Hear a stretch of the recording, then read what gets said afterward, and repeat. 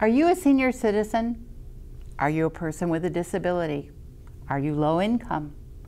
Then this program is for you. Welcome to a program featuring interviews of state and federal candidates and incumbents from districts serving Clatsop, Marion, Polk, Tillamook, and Yamhill counties. I'm Heather Wechter, Advisory Council member serving on Northwest Senior and Disability Services Advisory Councils. I want to welcome candidates, incumbents, and Advisory Council members to the 2018 Candidate Interview Forum, which is sponsored by our Senior Advisory Council and our Disability Services Advisory Council. Northwest Senior and Disability Services is a local governmental organization that provides Medicaid, Oregon Project Independence, Older Americans Act, and grant-funded programs. The mission of Northwest Senior Disability Services is to promote dignity, independence, and health, honor choice, and empower people. The assistance and support we provide to consumers include information and assistance, in-home and community-based services, financial and medical help, meal site and home-delivered meals, options counseling, adult protective services, Medicare counseling, peer mentoring, money management, as well as health and wellness programs. Because of the number of state legislative districts that our service area covers, we have invited a large number of candidates to our candidate interviews. Each candidate has been given information on the format used in these interviews. Each candidate will be introduced by a member from the advisory councils. Then each candidate will have the opportunity to answer the same questions, which will be timed. That way you, the viewer, can compare apples to apples. We thank these candidates for their willingness to share their views about services for Oregon seniors and people with disabilities. Hi, I'm Dr. Angela Plowhead, and I'd like to introduce you to Governor Kate Brown, incumbent Democratic candidate for Oregon Governor. Thank you so much for being with us today. Thank you. I'm delighted to be here with you. Yeah, we're going to talk about people with disabilities and seniors today. And so, what are your top 3 priorities for seniors and people with disabilities? Well, Oregon has been a national leader for seniors aging in place. And in order to keep that promise, I think it's critically important that we invest in reliable transportation, stable housing, and affordable health care. That's why as governor I was so proud to work with Republicans and Democrats to fund the most comprehensive transportation package ever. We've invested in public transit in communities across the state, and we're prioritizing projects for seniors and people with disabilities. Then we've also worked hard to make sure that we secure funding for the Oregon Health Plan.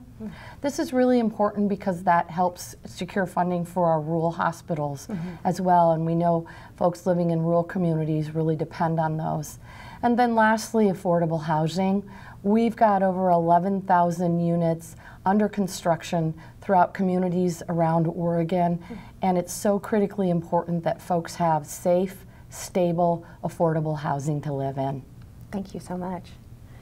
So if elected, what will you do as governor to ensure that we have transparency and accountability in Oregon's government, specifically in areas that impact seniors and people with disabilities? Well, I believe strongly that Oregonians should know how their taxpayer dollars are being spent and how elected officials and public servants are spending their time. And that's why I've led sweeping reforms to both Oregon's ethics laws and to Oregon's transparency laws. I was the 2nd governor in the entire country to make sure that every single public record request is available online, that folks around the state can see it. We've worked hard to streamline agency record release so that folks, public, can have easy access to those records and affordable access to those records. And we are making sure that that information is available online around the state or through an assistive device. Lastly, I fought to make sure that we have funding for broadband access in our rural communities so seniors and people with disabilities can have access to the entire world without leaving their homes. That's wonderful. So how would you prioritize state funding, including funding that's matched with federal funds, for services to an increasing senior and people with disabilities population? Well, I think it's key that we invest in infrastructure. I talked about transportation infrastructure so that folks can get to their doctor's appointments, spend time with their grandchildren or grandnieces and nephews, making sure they can spend time with friends. I think affordable housing is also key. Lastly, I think it's really important that we build with this upcoming baby boomer generation, which I am a part of, that we build a really strong caregiving workforce. I fought in the early 90s for family medical leave so that parents could stay home and take care of ailing relatives without fear of losing their jobs.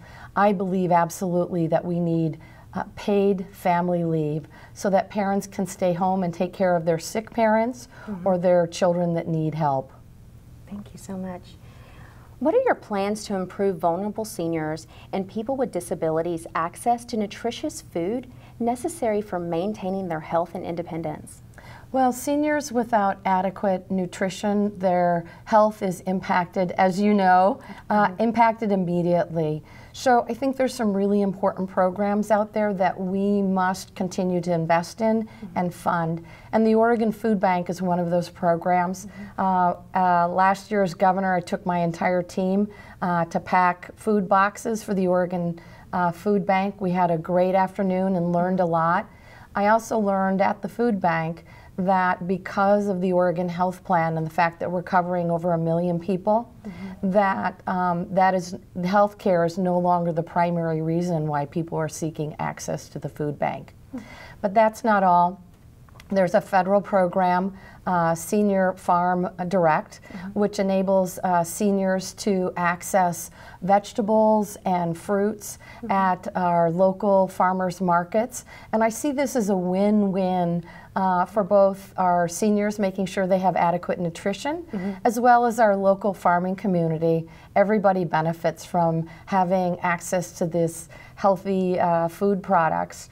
And then lastly, we're doing some really creative work around the CCOs, the community care organizations, and these are the service organizations providing health care to vulnerable Oregonians. And they have flexibility in their dollars, but they're working to make sure that seniors have adequate nutrition, stable housing, and all the things that improve medical outcomes. Thank you. What has motivated you to run for governor? That's a really great question. I got into public service because I wanted to be a voice for the voiceless. I cut my teeth at the state capitol advocating for women and families. I've continued to fight to make Oregon a better place for all of our families. But I had a lesson in one of my first years as governor, and that is we had a fabulous trainer come assist us with how we're looking at human services. And she shared with us the story of wheelchair accessibility in the 70s. And it was wheelchair advocates who built on-ramps to sidewalks, and that was really start of a movement, right? But her lesson from that and my lesson from that, if we build sidewalks that are accessible for everyone, it benefits all of us. It benefits kids that are in roller skates. It benefits parents who are using strollers to cart their children. People are going to the bus or light rail with their suitcase, and of course folks in wheelchairs.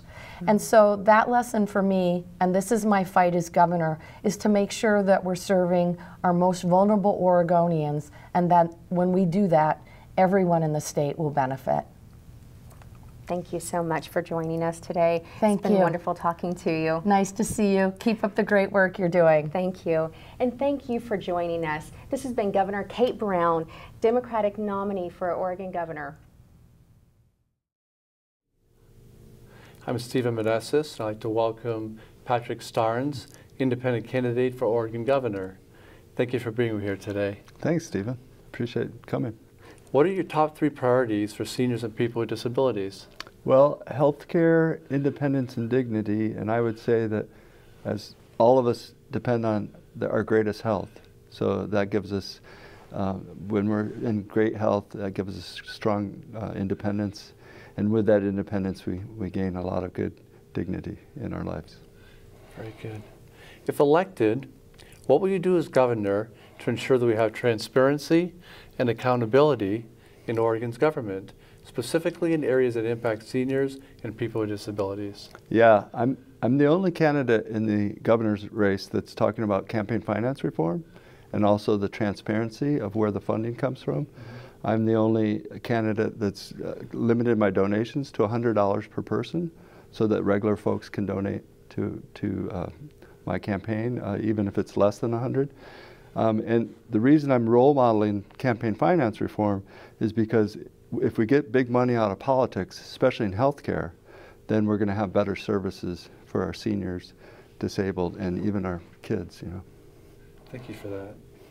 How would you prioritize state funding, including funding that is matched with federal funds, for services to an increasing senior and people with disabilities population? Yeah, I'm a little cautious about the word prioritize, because usually that means, are you willing to cut one service in order to fund another service? So I'm dedicated to funding all services. And I understand that the Medicaid funding from the feds is going to be reduced over time. So we really have to step forward to get more funding, stable funding for health care and for seniors and disabled folks, along with our kids in schools. Okay. What are your plans to improve vulnerable seniors and people with disabilities access to the nutritious food necessary for maintaining their health and independence? Yeah, as you know, food and nutrition is the key to our health care, along with exercise and physical therapy. There's a lot of activities. Folks can do therapy in the pools, in swimming pools and stuff, even if they're disabled. And so healthcare is affected by our nutrition, so I'm completely dedicated to programs like Meals on Wheels and other nutritional formats for seniors. I'd like to see a farm to fork program where we have our local farmers in the communities helping feed our seniors and disabled with local nutritional food. Okay. What has motivated you to run for governor? Well, besides my over 10 years of volunteering on school boards, I've been elected 3 times to school boards over 10 years. I would have to say my mom is a big influence, and she worked for the Oregon State Department of Senior and Disabled Services, and my young nieces and nephews, so it spans many generations. And my mom was an eternal optimist. I'm getting a little emotional about it, talking about her, but she was an eternal optimist, and she's given me that kind of outlook that we can always do better in Oregon than where we were before. I'm a history major, so I know how terrible things have been, and I know how bright our future is by working together and cooperating together to make Oregon a great place for all vulnerable populations. Well, thank you for sharing. Thank you, Stephen. You're welcome. Appreciate your interview. We appreciate your being here and sharing your perspective. I'm looking forward to talking to more of your allies. Well, thank you. This is Patrick Starnes, independent candidate for Oregon Governor. Hello, my name is Reed Hedlund. I'm here this morning with John Verbeek, Republican candidate for Oregon's 1st Congressional District. Welcome, John. Thank you for being here with us today. Thank you, Reed, and good to be here. All right. Well, if you were to have a mission statement for the position you are seeking, what would it be? I have 3 points. Constitutional rights, the freedom to believe. That's what the flag stands for, and all the other rights that separates us from a Soviet republic. And then the second item would be transportation infrastructure, not only light rail investments, but also roads, that people can move around better. It's good for the economy. And then the third point is good health. There's more to good health than a good healthcare system. I think we are blessed with very good healthcare in America, but there's more to it than just seeing a doctor. So how will your mission statement influence the way you vote for seniors and people with disabilities? Well, good health, to age, that should not be a problem. I helped my father go to an assisted living facility, and a friend of mine said, "Oh, you put your dad away." I said, "I'm not putting away. It's helping to his new phase in his life. And the first thing that happened in the facilities, the nurse came with a big pill, big red pill. And he said, yeah, I have a small red pill. So I was standing next to him, advocating for him. He said, yeah, that seems wrong. And so it was wrong. The nurse said, yeah, but that was in the computer. So there's a lot to be done and to be improved, including advocacy.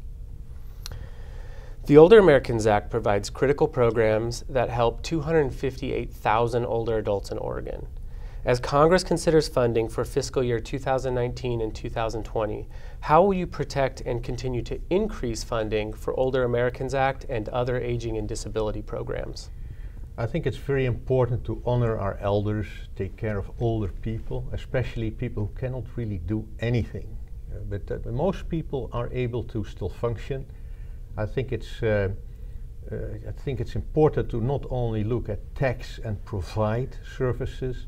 I'd like to work with the private sector, private individuals, and to stay involved in their community, help older people to stay in their home as long as possible, and then maybe with faith-based organizations, but private sector, not just government, also private sector assistance. What are your plans to improve access to the nutritious food necessary for maintaining health and well-being for seniors and people with disabilities? Well, when I think of good food, I don't think of a government program. In the military, the food, I always hear complaints about it, and the great British baking show, it's not a great American government baking show. So that's something we need private responsibility. Portland has a food culture. We should expand on that. Good nutrition, I think, is an essential part of healthcare, also for older people. I'm concerned about the pill-popping mentality. Whenever we have a problem, pop a pill. So, as an immigrant, I find it really strikes me as almost like a problem.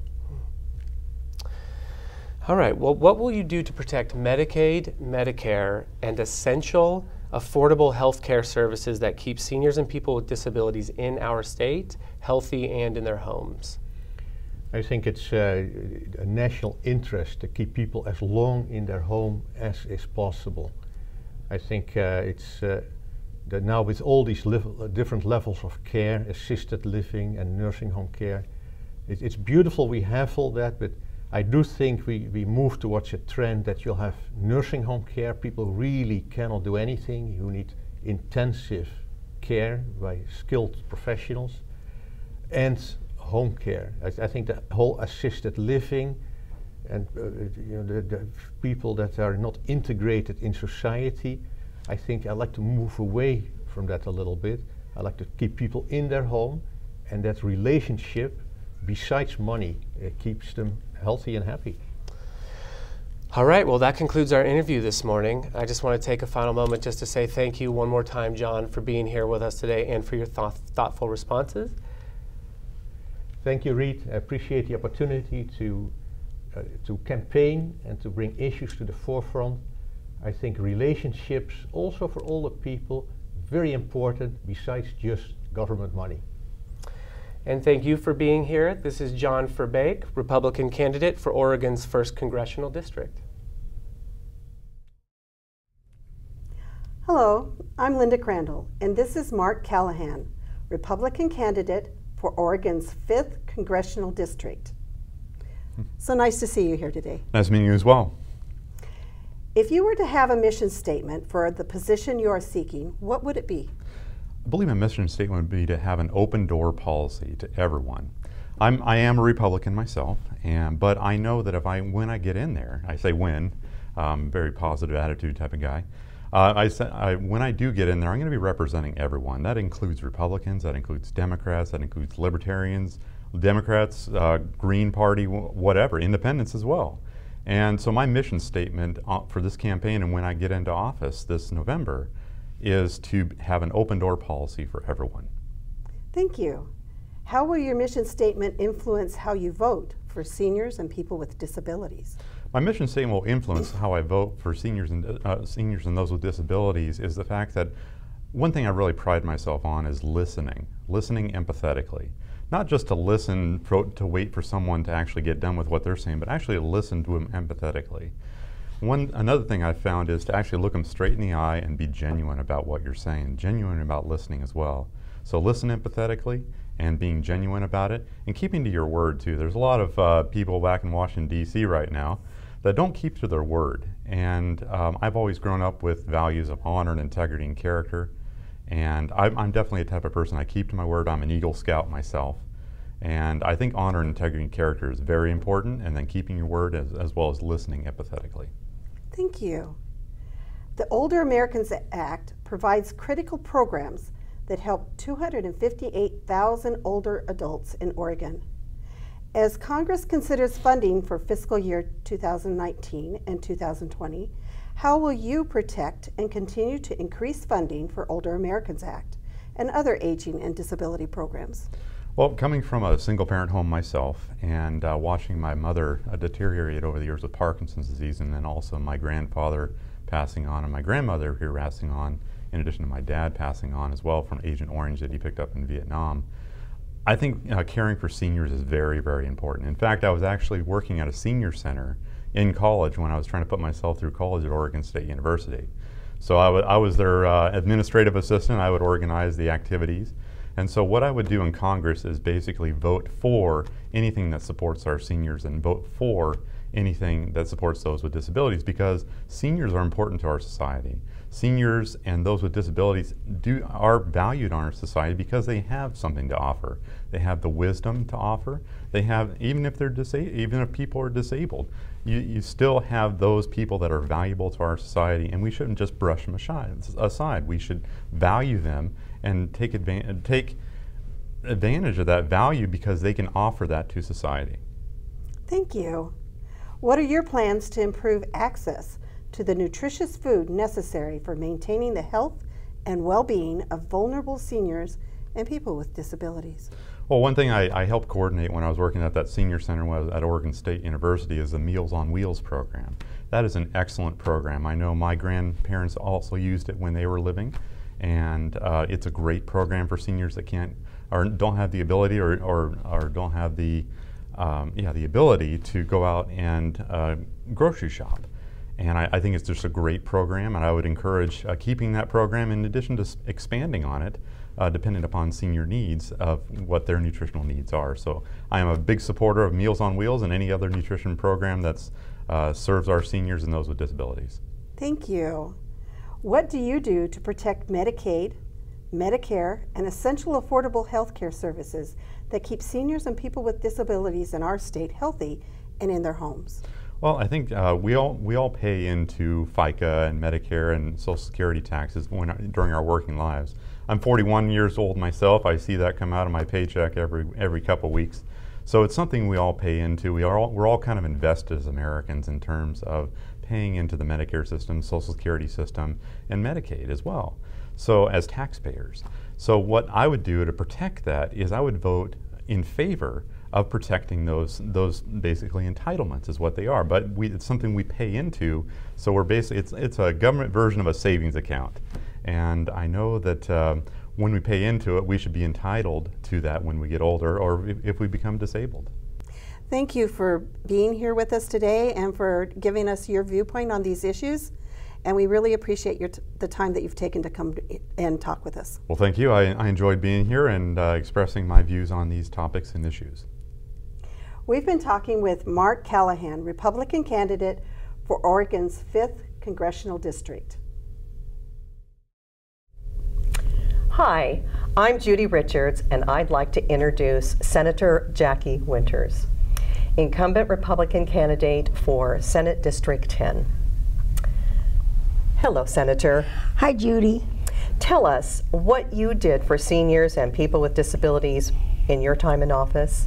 Do I start all the way back from the beginning? Mm-hmm. Well, you know, I've been involved in the legislative process since 1999. And then prior to that, of course, I served two governors, Governor T and Governor McCall. And during my career, since 1999, I've been involved in helping to fund and continue the program in Project Independence. I've been involved just recently in making certain that we actually saved the Oregon Health Plan, the Medicaid funding from Oregon Health Plan. I was part of that work group, as well as a part of the advocacy to get the legislation through, so that we made certain there was the dollars there in order to actually make certain we had health coverage for the senior and people with disabilities. And that's quite a lot. That was quite a lot this past session. Tell us at least 3 of your positions that would encourage a senior or a person with disabilities to re-elect you. Well, I guess if you go back through my old career, it would be everything from Project Independence to actually the work group and the legislation that passed that actually we did the same that we did for children, and that is to make certain that the elder and senior people with disabilities you could report abuse, and that investigation would follow up to make certain that we were keeping them safe, both in their home as well as in the various institutions. That was a huge undertaking, as you know. But in addition, I do budgets, and so it's making certain that those programs that fund senior people with disabilities are funded. Thank you. Oregon Project Independence is a program that's kept seniors and people with disabilities in their own home, and yet every year proposed funding for OPI is significantly cut. What did you do to protect current funding for OPI if re-elected, and how would you ensure continued funding for this cost-effective program? Judy, as you know, Oregon has been, probably still one of the only states that have done this, and that is where they use the general fund to fund Yes. Project Independence. And you are correct that every session it appears as though those who don't fully understand the impact of the budget that we've done, those of us who have been around for a long time, and appreciate the fact that Oregon actually invested in a complete system. That's on the one hand Project Independence, which keeps individuals in their own home and allow them to be there by doing things like maybe it's a wheelchair ramp that's needed, or maybe there's some other things that are needed, or maybe there is somebody coming to take care of them on a periodic basis. But that program actually pays for itself. And I will continue to advocate for the funding for that program. You know, you're right, every session we go through it as one of the first to get on the cutting block. And I'm one that says that should probably be one of the last that gets on the cutting block. Well, I thank you. Please give us a 2-minute overview of what you did in the past legislative sessions to enhance services for senior and people with disabilities. Oh gosh, and I just said, you know, I opened by saying my involvement, everything from Project Independence. I also, through my career, made certain that we had the funding for assisted living facilities back in, I believe it was 2003, where there was the attempt then to actually not only cut the program, but actually to stop funding for new development of assisted living facilities. And so I happened to be chair that year of the budget, and actually refused to do that, and said that we needed, instead of retracting, we probably need more, because as the population, we're growing, we're not diminishing. So for me, that was one that I did, and of course the other one was my work with Gilliam on the work group on the abuse issue, to make certain that we were making certain that senior and people with disabilities were being, that abuse was being reported, and that the district attorneys actually would follow up and actually investigate, particularly the issue of financial abuse, which I understand has become one of the bigger issues that are involved with seniors. So yeah. Well, thank you. What would you do on a state level so that seniors and people with disabilities no longer face a lack of accessible and affordable housing? Well, a couple things, and I was speaking with my neighbor. One, I think we need to continue to invest, and more so on the front end, which, of course, as you know, that's Project Independent. Mm-hmm. And two, I think on the affordable housing issue, it's an issue that, and I was speaking with someone day before yesterday, the lands inventory is one that we don't talk about a lot, but yet if I talk to cities and counties, that issue is front and center, and that is that issue of that they need to make certain that they can actually expand the urban growth boundaries. Because you cannot talk about the issue of affordability without getting into the issue of land. That's one issue. The other issue, and I was speaking with someone the other day, and we talked about the concept of tiny houses with inside of that land of having wraparound services. So it would not only benefit seniors, but it would also benefit homeless and the mentally ill. Because if you begin to think about all these entities need certain services with which to function. Mm-hmm. And so we were talking about, I guess Utah actually is one state that actually is beginning to do that. So I said, I guess I'm going to have to go to Utah to visit to see what they're doing on this whole issue of affordable housing with these various population groups. I hope to hear more about that later. How would you prioritize state funding, including the fund that is matched with federal funds for services to an increasing senior and people with disabilities population?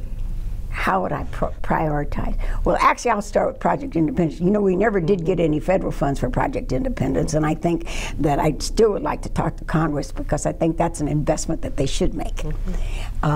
And that would give us a 3-to-1 leverage that we don't currently have. The other thing that, as you know, in looking at federal funds, our biggest one, of course, is the Medicaid dollars that we do on that one. I will probably be again on that work group. I was on the last work group, and I'm being briefed, of course, by the Oregon Health Authority, because as you know, one of the biggest issues facing us is health care. Mm-hmm. And so for me, that is a priority of making certain that we're getting those dollars that we need in order to make certain that we're able to provide the health care, but also to encourage Congress to continue that funding, and to encourage our delegation and Congress to actually make an investment with using those funds for Project Independence. I think that across the state, across the country, we've lost a huge ability to actually leverage dollars that I think are well worth every penny that we invest in Oregon. Well, thank you. Thank you, Senator Winters. Well, you're welcome. This is Senator Winters, incumbent Republican candidate for Senate District 10. And thank you for joining us today. Well, can I say thank you, Judy, for inviting me today? Yes. As another senior. Yes, thank you. And I thank you as a senior.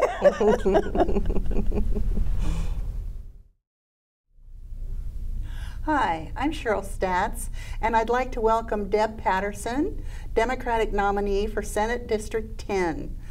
Hello, Deb. Welcome. Thank you. It's wonderful to be here. Thanks for the opportunity. Yes, you're welcome. Tell us at least 3 of your positions that would encourage a senior or person with disabilities to vote for you. Well, as a longtime advocate through my work as the director of an international health organization, which primarily worked with seniors and people with disabilities, I'm adamant that we need access to affordable, quality health care for all. Medicare has become much more expensive due to the rising unregulated costs of many pharmaceuticals, and we need transparency in healthcare financing and pharmaceutical costs. Second, I'm the mom of a young adult daughter who experiences intellectual and developmental disabilities. I'm concerned that we need to stand up to protect seniors and people with disabilities from physical abuse, sexual abuse, emotional abuse, and financial abuse. And finally, I want to help work to help seniors and people with disabilities have the financial security they need. Unlike the the incumbent who voted against establishing the Oregon Saves program, I would stand for programs that help people save for retirement, find safe housing that's affordable, and secure meaningful living wage work at any age if they would like to be employed in the community. Of course, a huge part of financial security is not worrying about the costs of health care, which brings me right back to my most important issue in this campaign. Awesome. That's great. Thank you.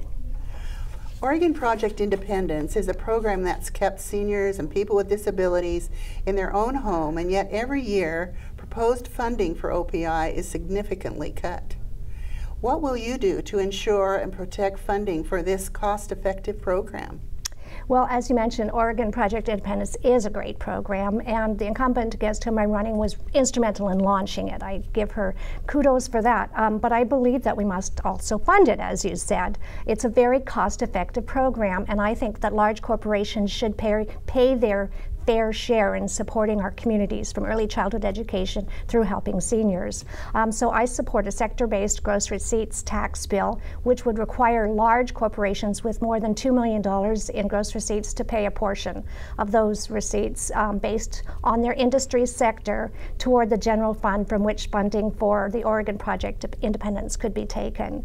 Because this bill would be sector-based, large agricultural entities, for example, would pay a different corporate tax rate than service industries or manufacturing or healthcare, but smaller family businesses would see their tax rate reduced to a flat annual fee, which is proposed to be less than what most small family businesses already pay. That would help pay for this program, which is so important. Thank you. What will you do on a state level so that seniors and people with disabilities no longer face a lack of accessible and affordable housing? Yeah, as I mentioned in my answer to the very first question, financial security is a major issue for seniors and people with disabilities, and health care and access to housing are two of the largest financial stressors. I will work to seek additional federal funding for affordable housing, and I will work with city and county level leaders as well as other state leaders to identify opportunities to develop more affordable housing options here. I'm also supportive of legislation that's fair to both renters and landlords related to rent increase and lease terms. People on fixed incomes are at growing risk of losing their homes, and we must find creative ways to develop more housing for seniors and people with disabilities. Thank you. How would you prioritize state funding, including funding that is matched with federal funds, for services to an increasing senior and people with disabilities population?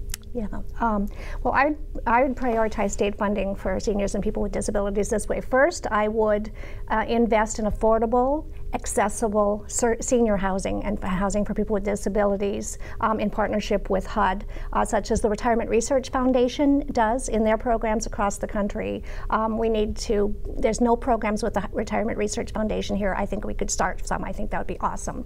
Secondly, I believe we need to invest, as I said earlier, in Oregon Project Independence to help people live in their homes and save thousands of dollars in state funding.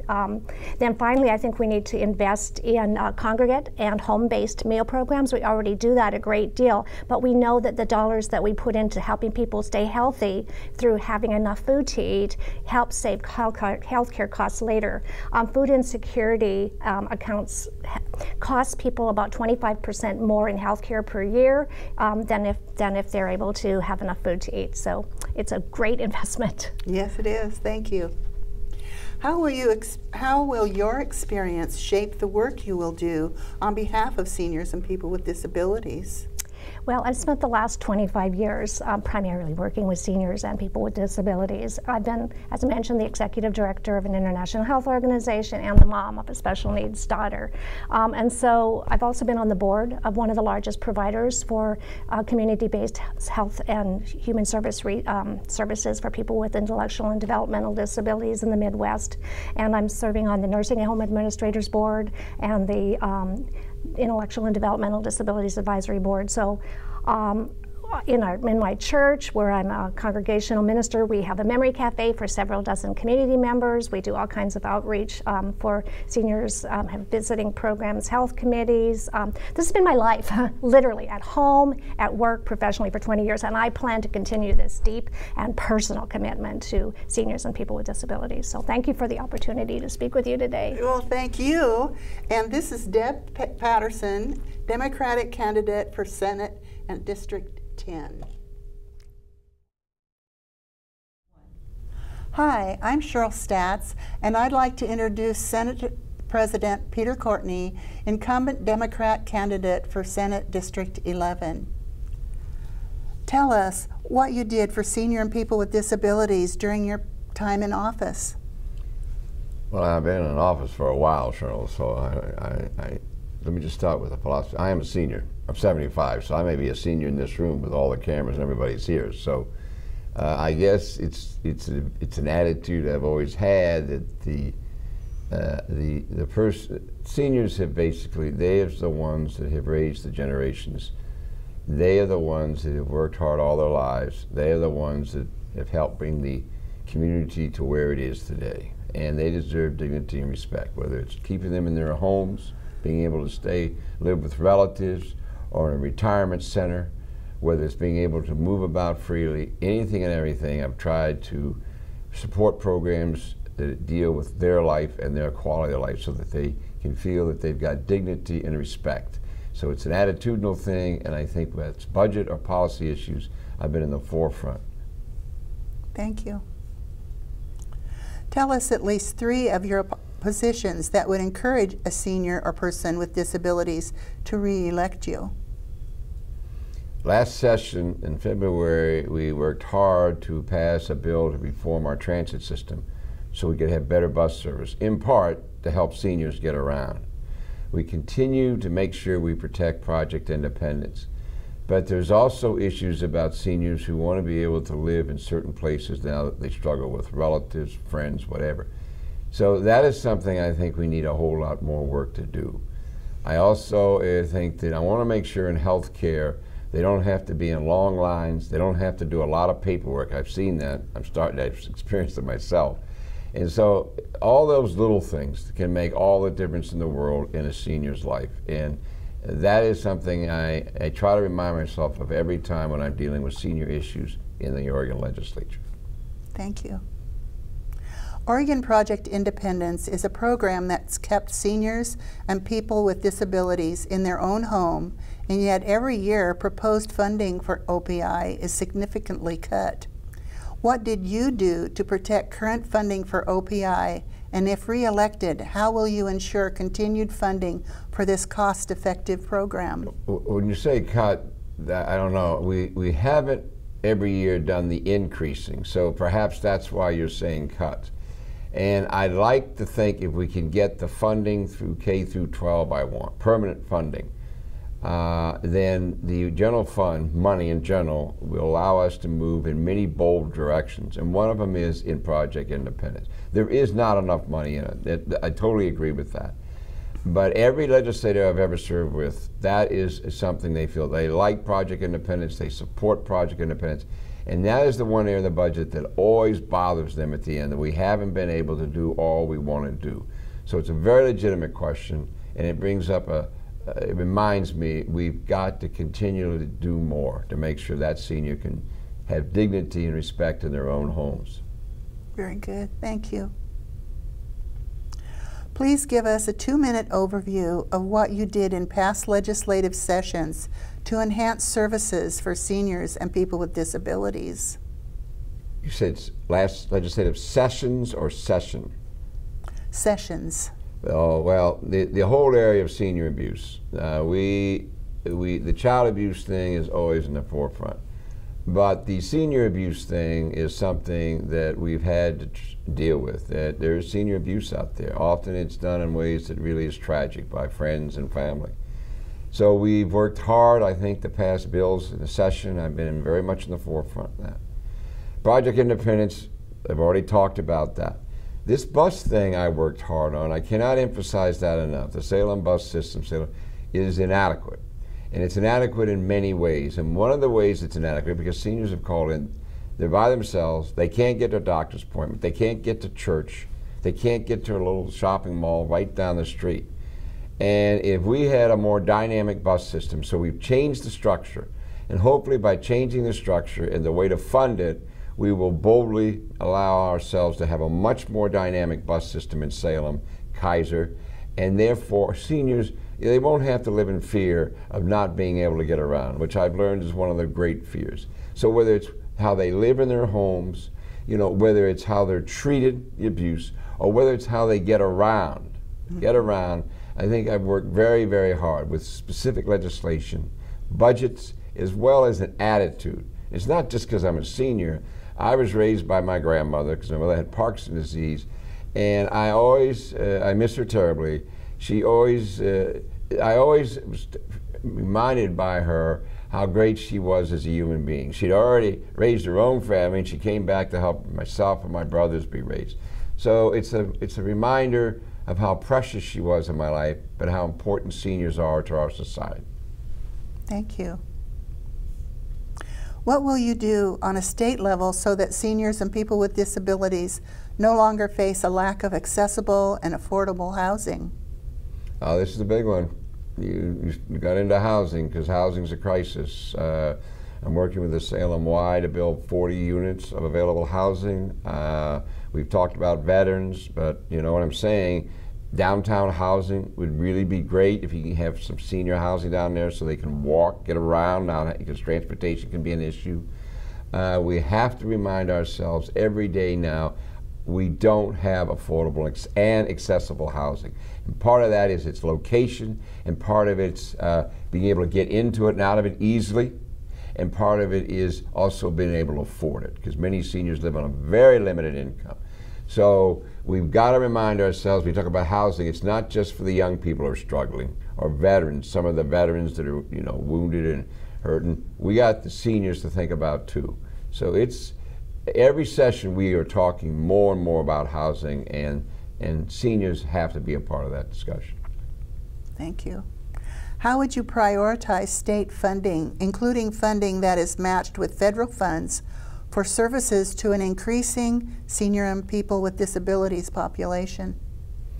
The word prioritization always bothers me because I always think if you prioritize one, you have to take away from another. And I also think if you're really a great civilization, you find a way to take care of, you know, I've often said you judge a society about how it treats its very young and its elderly. And I really believe, I think that defines a civilization more than anything else.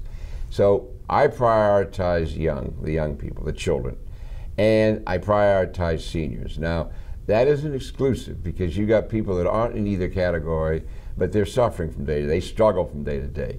So I think you just have to have an attitude, if we're going to call ourselves a great civilization, a great society, we better be taking care of the children, and we better be taking care of our seniors, and those that are less fortunate struggle every day to get by. Thank you. This is Senate President Peter Courtney, who is the incumbent Democrat candidate for Senate District 11. Thank you. Hi, I'm Judy Richards, and I'd like to welcome Senator Kim Thatcher, Republican candidate for Senate District 13. Welcome. Thank you. I have a few questions for you today. Tell us what you did for seniors and people with disabilities during your time in office. Well, one of the more recent things I did, and I don't recommend this, I earned some empathy for people with disabilities and seniors. I had a really bad accident a couple years ago. I'm still recovering from it, and I was in a skilled nursing facility, nursing home, and I kind of got a front row view to what happens with people who are consigned to those for a long period of time. It's one way to feel young. I mean, I was the youngest one there, but there were situations where I could see that wonderful people helping these seniors and people with disability. But there were some, I would say, were in the wrong profession. And they really needed to have a little bit more empathy, treat others as they would treat themselves or would want their own loved ones treated. And I could see that there's such a difference between being able to stay at home and get care, because I had that too afterwards, and having to be in a facility where you're separated from everybody, and you really don't have that same ability to advocate for yourself, either being on heavy medication or not being in one's own mind, where my roommate, who was calling for help quite often during the middle of the night, seemed to be, her calls for help seemed to be ignored. Now, I don't know the rest of the story, why they were deciding that she was just maybe a nuisance to them or something, but I felt that having that personalized in-home care with like Oregon Project Independence is so much more preferable, and definitely something that I even feel more strongly about than ever. Thank you for that insight. Please tell us at least 3 of your positions that would encourage a senior or a people with disabilities to re-elect you. Well, one of the things I've observed from family members is that pocketbook issues are sacrosanct. You're on a limited income. The reason we had property tax measures go into place, it's in our Constitution, Measure 5 you hear referred to, is because people were getting taxed out of their homes. We do have a program, though it was suspended for a short period of time, called the property tax deferral. And if it wasn't for that, I know my grandmother would have lost her house. And I think this affects women, elderly women, more often, simply because they live longer, and generally speaking, and also because they don't have as much built up for retirement, for pension, because of how the system works. And so when her home has been paid for 20, 30 years, and then the property taxes keep creeping up, even with the property tax limitation, they keep going up. If it wasn't for her ability to defer her taxes, her property taxes, I know she would have lost her home. And I also support Measure 103 that's on the ballot. It's a constitutional amendment that would restrict or prohibit sales taxes on groceries. Necessities like groceries should not ever be subject to sales tax, and I know that there's a push to get sales taxes into Oregon. There have been 9 attempts, so we'll see how the 10th attempt goes. But I also would like to look into homeowners associations, especially when they're dealing with people who have disabilities or they're seniors.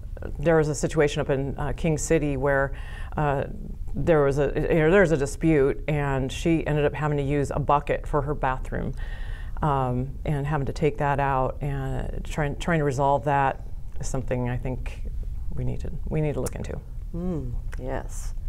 Oregon Project Independence is a program that's kept seniors and people with disabilities in their own home, and yet every year proposed funding for OPI is significantly cut. What did you do to protect current funding for OPI, and if re-elected, how would you ensure continued funding for this cost-effective program? Time and time again, I've had advocates come and visit my office, and the program makes so much more sense than having to send people to a nursing home for so much more money. It's not cost effective at all. So I am definitely for cost effective programs, especially in our government.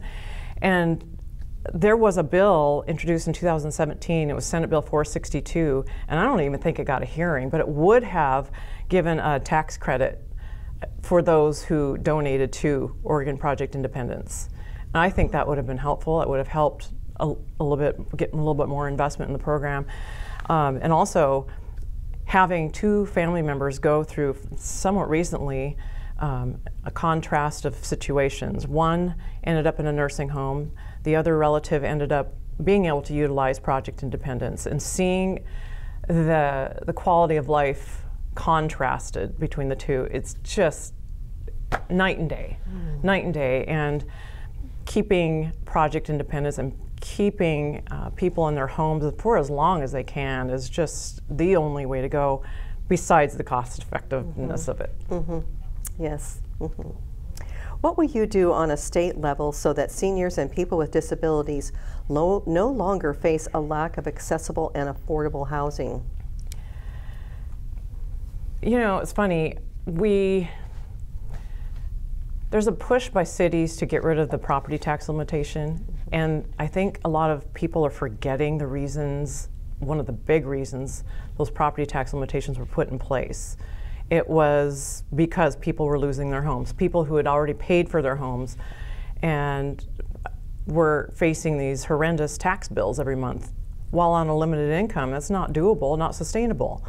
And so I would be opposed to further property tax increases, and I would like to be able to help seniors be able to take advantage, more seniors be able to take advantage of the tax deferral program.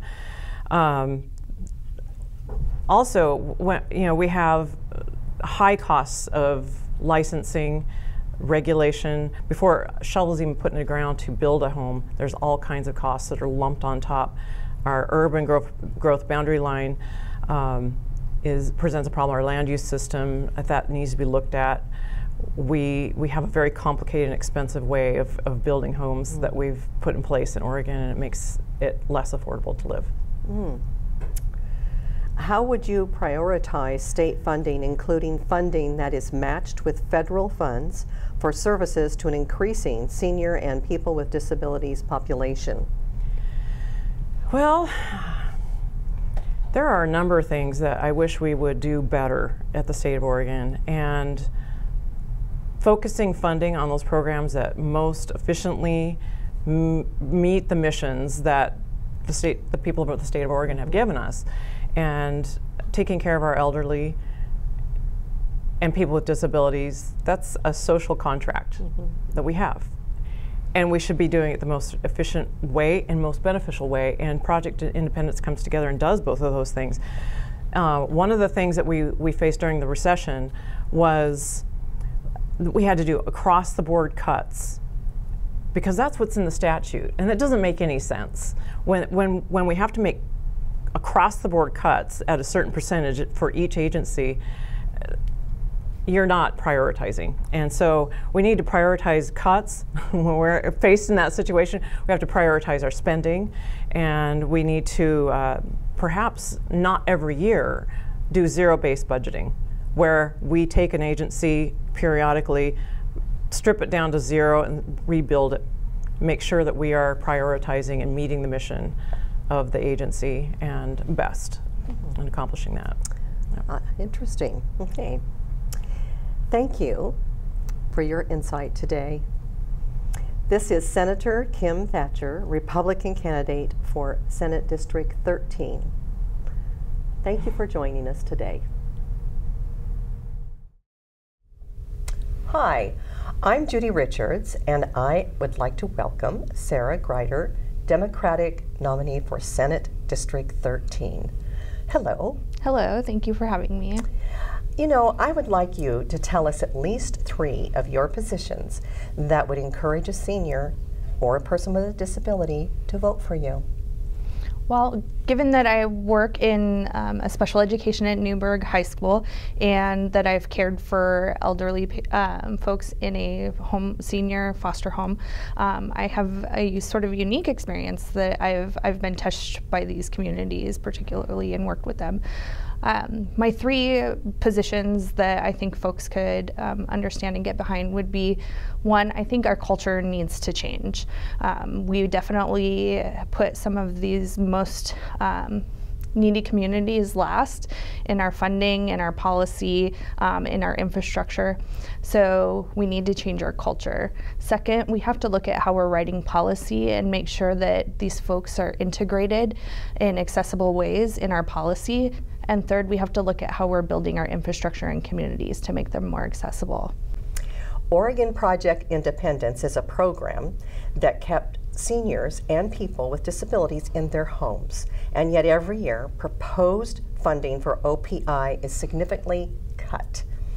What would you do, or what will you do, to ensure and protect funding for this cost-effective program?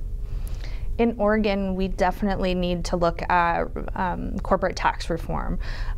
There's sustainable funding streams there that we can use to help fix some of our biggest gaps in funding for some of our most essential programs.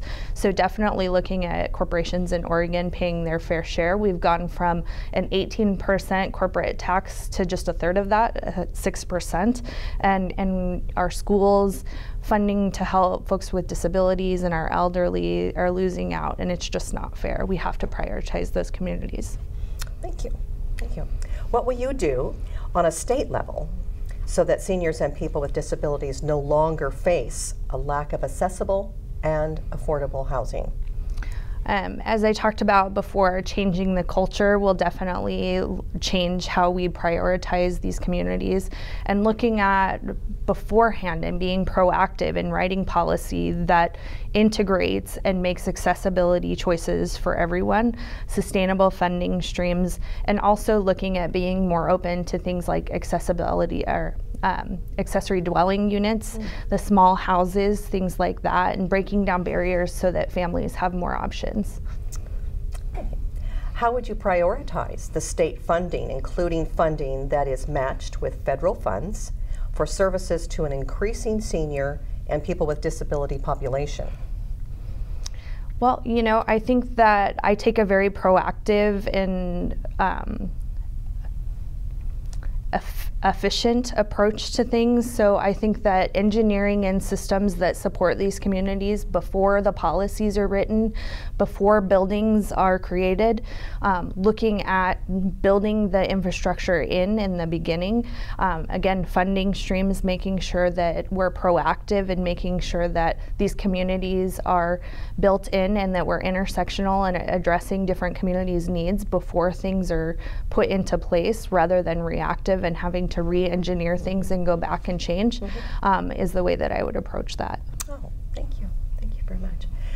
How will your experience shape the work you will do on behalf of seniors and people with disabilities? My work with either in education or working with the elderly has been transformational. I definitely have experienced firsthand how so many of these marginalized communities are put last in our state and in our country, in our communities, and it's just an absolute shame. And I think that how I will work to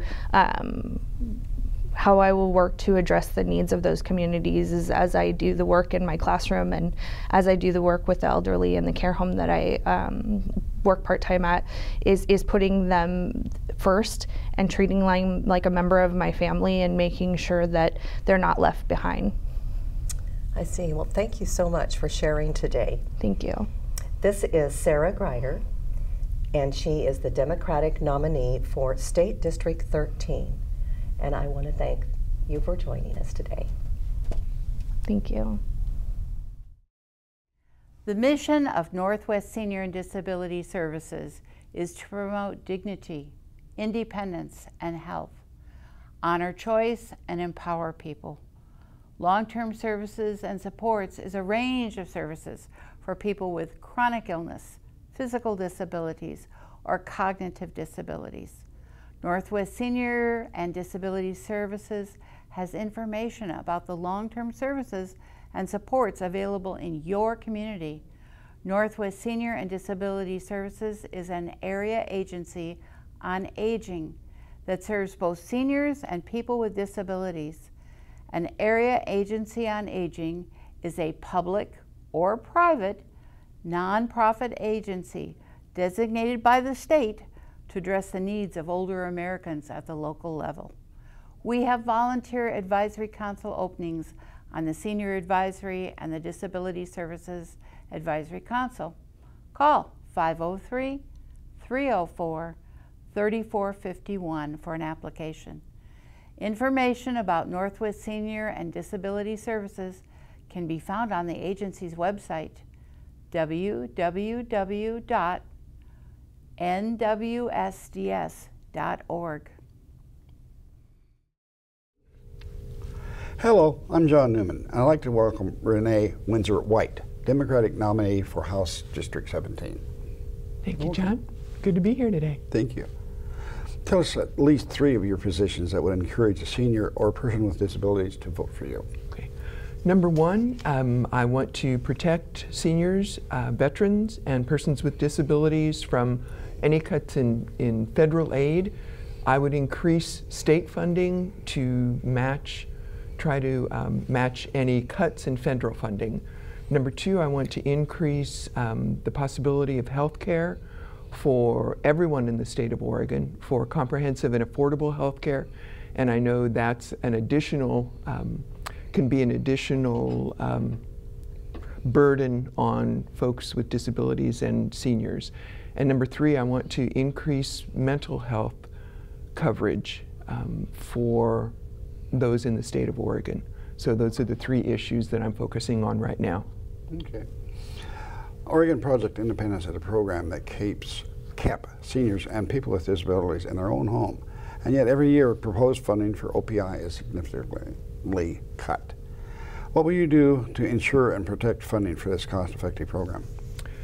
Number 1, I would sponsor any bills that would help to stop the cutting in funding. I would also vote in favor of bills that would be sponsored from either side of the aisle to make sure that that program continues to be funded. That is such a valuable program because it cuts down on the cost of keeping people in their own homes, and the benefit to seniors and persons with disabilities in staying in their own homes is so valuable that I believe that program should be continued and funding should be increased in order to keep seniors and people with disabilities in their own homes. Okay. How would you prioritize funding, including funding that is matched with federal funds for services to an increasing senior and people with disabilities population? Whoa. Whoa, good job, you made it through. Yeah. I would make sure what we're facing now, or what we could be facing in the future, is increasing cuts from the federal government. I would work in any way possible to make sure that state funding would take care of that gap. I know that states often say, we don't have the funds, we have to take it from someplace else. It's the famous robbing Peter to pay Paul. Other people, other programs feel like they're going to bear the brunt of increased funding to seniors and disabled, but I think that is our frailest population, and they must be served and they must be taken care of by our state. Okay. How will your experience shape the work you do on behalf of senior and people with disabilities? I have been married for 15 years. My husband was diagnosed with early onset Alzheimer's when we had been married for 3 years. He is currently in a long-term care up in Portland, and even though I live in Lebanon, he had to be, he is cared for up there. My experience with getting him into long-term care and having the experience of living with someone with Alzheimer's, I think, puts me at an advantage in terms of helping seniors and those with disabilities make sure that they get all the services that they need. I am empathetic. I am totally in sympathy and in empathy with folks who are undergoing that situation, both the person with a disability or with Alzheimer's and the family. It's such a struggle to go through it at all. So I want to make sure that they have every form of support that they need. Thank you. We've been talking to you, Renee. Windsor White. It's been fun. Thank you. Thank you, John. Thanks very much. You bet. Thank you. Hi, I'm Linda Crandall, and I'd like to welcome Representative Rick Lewis, Republican candidate for House District 18. Thank you for being here. Well, thank you very much. It's a pleasure to be here. I'm looking forward to this. Tell us what you did for seniors and people with disabilities during your time in office. I was a mayor in Silverton until 2017, when our former representative had to resign for health reasons. And so I was appointed in February of 2017, so I actually came into the first session late, and I was appointed to the Veterans and Emergency Preparedness Committee. So I didn't have an opportunity to do any bills in the first session related to senior and disability services, but on the Veterans Committee I had opportunities to work on some bills related to veterans who are senior citizens and also to disabled veterans. And so we put forth a lot of bills under the ballot measure 96 lottery funding, about $18 million. It was a bipartisan committee, so we were able to do quite a bit in that, in the last two sessions, in fact, to do some things for veterans around mental health, around homelessness, around general medical benefits and things like that. So that was the experience I had in the first two sessions. Thank you. Tell us at least 3 of your positions that would encourage a senior or person with disabilities to re-elect you.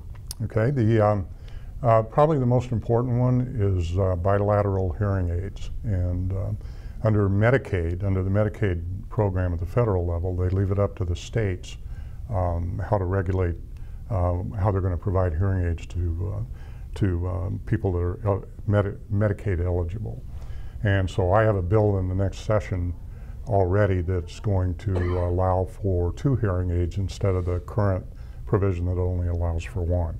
That's going to be really important for senior and disabled citizens. And also the work that we did on in the Veterans Committee, that is going to continue. I'm a very strong supporter of doing whatever we can for veterans, particularly those that are senior citizens and disabled, and we have quite a few in this state. And then the other thing I think is probably around homelessness and affordable housing. And I'll be working in the next session to try to come up with some ways to expand and improve in that area as well. So those are my priorities going into the next session. Thank you for that. Oregon Project Independence is a program that keeps seniors and people with disabilities in their own home. And yet every year, proposed funding for OPI is significantly cut. What did you do to protect current funding for OPI? And if re-elected, how will you ensure continued funding for this cost-effective program? OPI is a very, very effective and efficient program, and it keeps people in their homes much longer than they otherwise could stay. It provides in-home services for those people so they can stay there and enjoy an active life. People tend to do better, I think, when they're in their homes instead of being put in a facility somewhere or in assisted living facility if they can be around friends and family and continue their lifestyle. The governor's recommended budget, she has to do that, the governor has to do that at the start of every legislative session, the biennium, I should say. And so she cut that back from 27 million to 5 million, which was the absolute minimum that the federal government would allow to continue to provide federal funding. We were able as a legislature to restore that back to 27.1 in the last session. It'll be my priority to make sure we keep that funding there. It's a very important program. I'm so glad to hear that. What would you do on a state level so that seniors and people with disabilities no longer face a lack of accessible and affordable housing?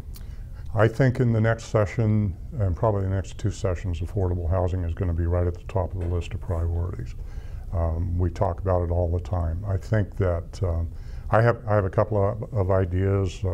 One idea is to incentivize cities and developers so that they can build housing at a less expensive cost, and then cities would still get their assisted development charges, get reimbursed by the state for that, so that we can do more around affordable housing for seniors in particular. My interest is in affordable housing, but it's mostly in affordable housing for seniors and disabled. And I worked on some of that when I was a mayor in Silverton. We didn't get very far before I went to the legislature. But I think it's going to be important. It's going to be a priority for me to make sure that we can do something to help in that regard. Thank you. How would you prioritize state funding, including funding that is matched with federal funds, for services to an increasing senior and people with disabilities population? The unfortunate thing about the state right now is that we've seen a pretty significant increase in revenue in this current biennium, but we have some things that are causing us some angst. One of those is PERS, and the other one is the deficit that we're going to be facing going into the next biennium on healthcare. And so I think we need to quit kicking that PERS can down the road. We've got to fix it. And then as far as my personal priorities, I voted for the transportation bill in the last session primarily because it provides additional millions of dollars in additional funding for busing and to get people that are in those rural areas of the state to be able to access the services they need if they don't drive. I'll be working on that, and I'll keep affordable housing as a priority. I'll keep the project independence as a priority, and I think amongst those three things, I think we can accomplish a lot. I agree. Thank you so much for being here and for your insight. Oh, it was my pleasure. Thank you. This is Representative Rick Lewis, Republican candidate for House District 18. Hello, I'm Colin Brown. I'd like to welcome Mr. Barry Shapiro, Democratic candidate for House 18. Welcome. Thank you, Colin. First question that we're going to ask you today. Could you tell us at least 3 of your positions that might encourage a person who is elderly or a person with disabilities to think of you as a candidate and vote for you? Sure. The first would be to promote financial assistance for families caring for an aging parent, the proposed Americans Giving Care to Elders, or AGE Act, and credit for Social Security benefits for people who leave the workforce to care for aging family members, the proposed Social Security Caregiver Act. Medicare coverage for hearing aids. This seems like an odd and out of the blue, but a lot of seniors have hearing problems. Hearing aids are very expensive, and they're not covered. I also want to ensure effective programming that would be available and accessible to everyone and anyone with disabilities. For something like stuttering, for example, I was a severe stutterer until the time I was 23, when I went through a behavior modification-based program in Virginia. It was a 3-week intensive program. When I arrived, they diagnosed me as 66% disfluent, which meant 2/3 of the time you couldn't understand what I was trying to say. The day I left, they diagnosed me as 99% fluent. This is a program that has proven itself year after year as incredibly effective. They run an average success rate of about 93%, and they need private funding to continue. There are over 3 million stutterers in the country. They all need access to effective and accessible health care and therapy. Thank you very much. Our second question. There is Oregon Project Independence, a program that's kept seniors and people with disabilities in the safety and their familiarity of their own home.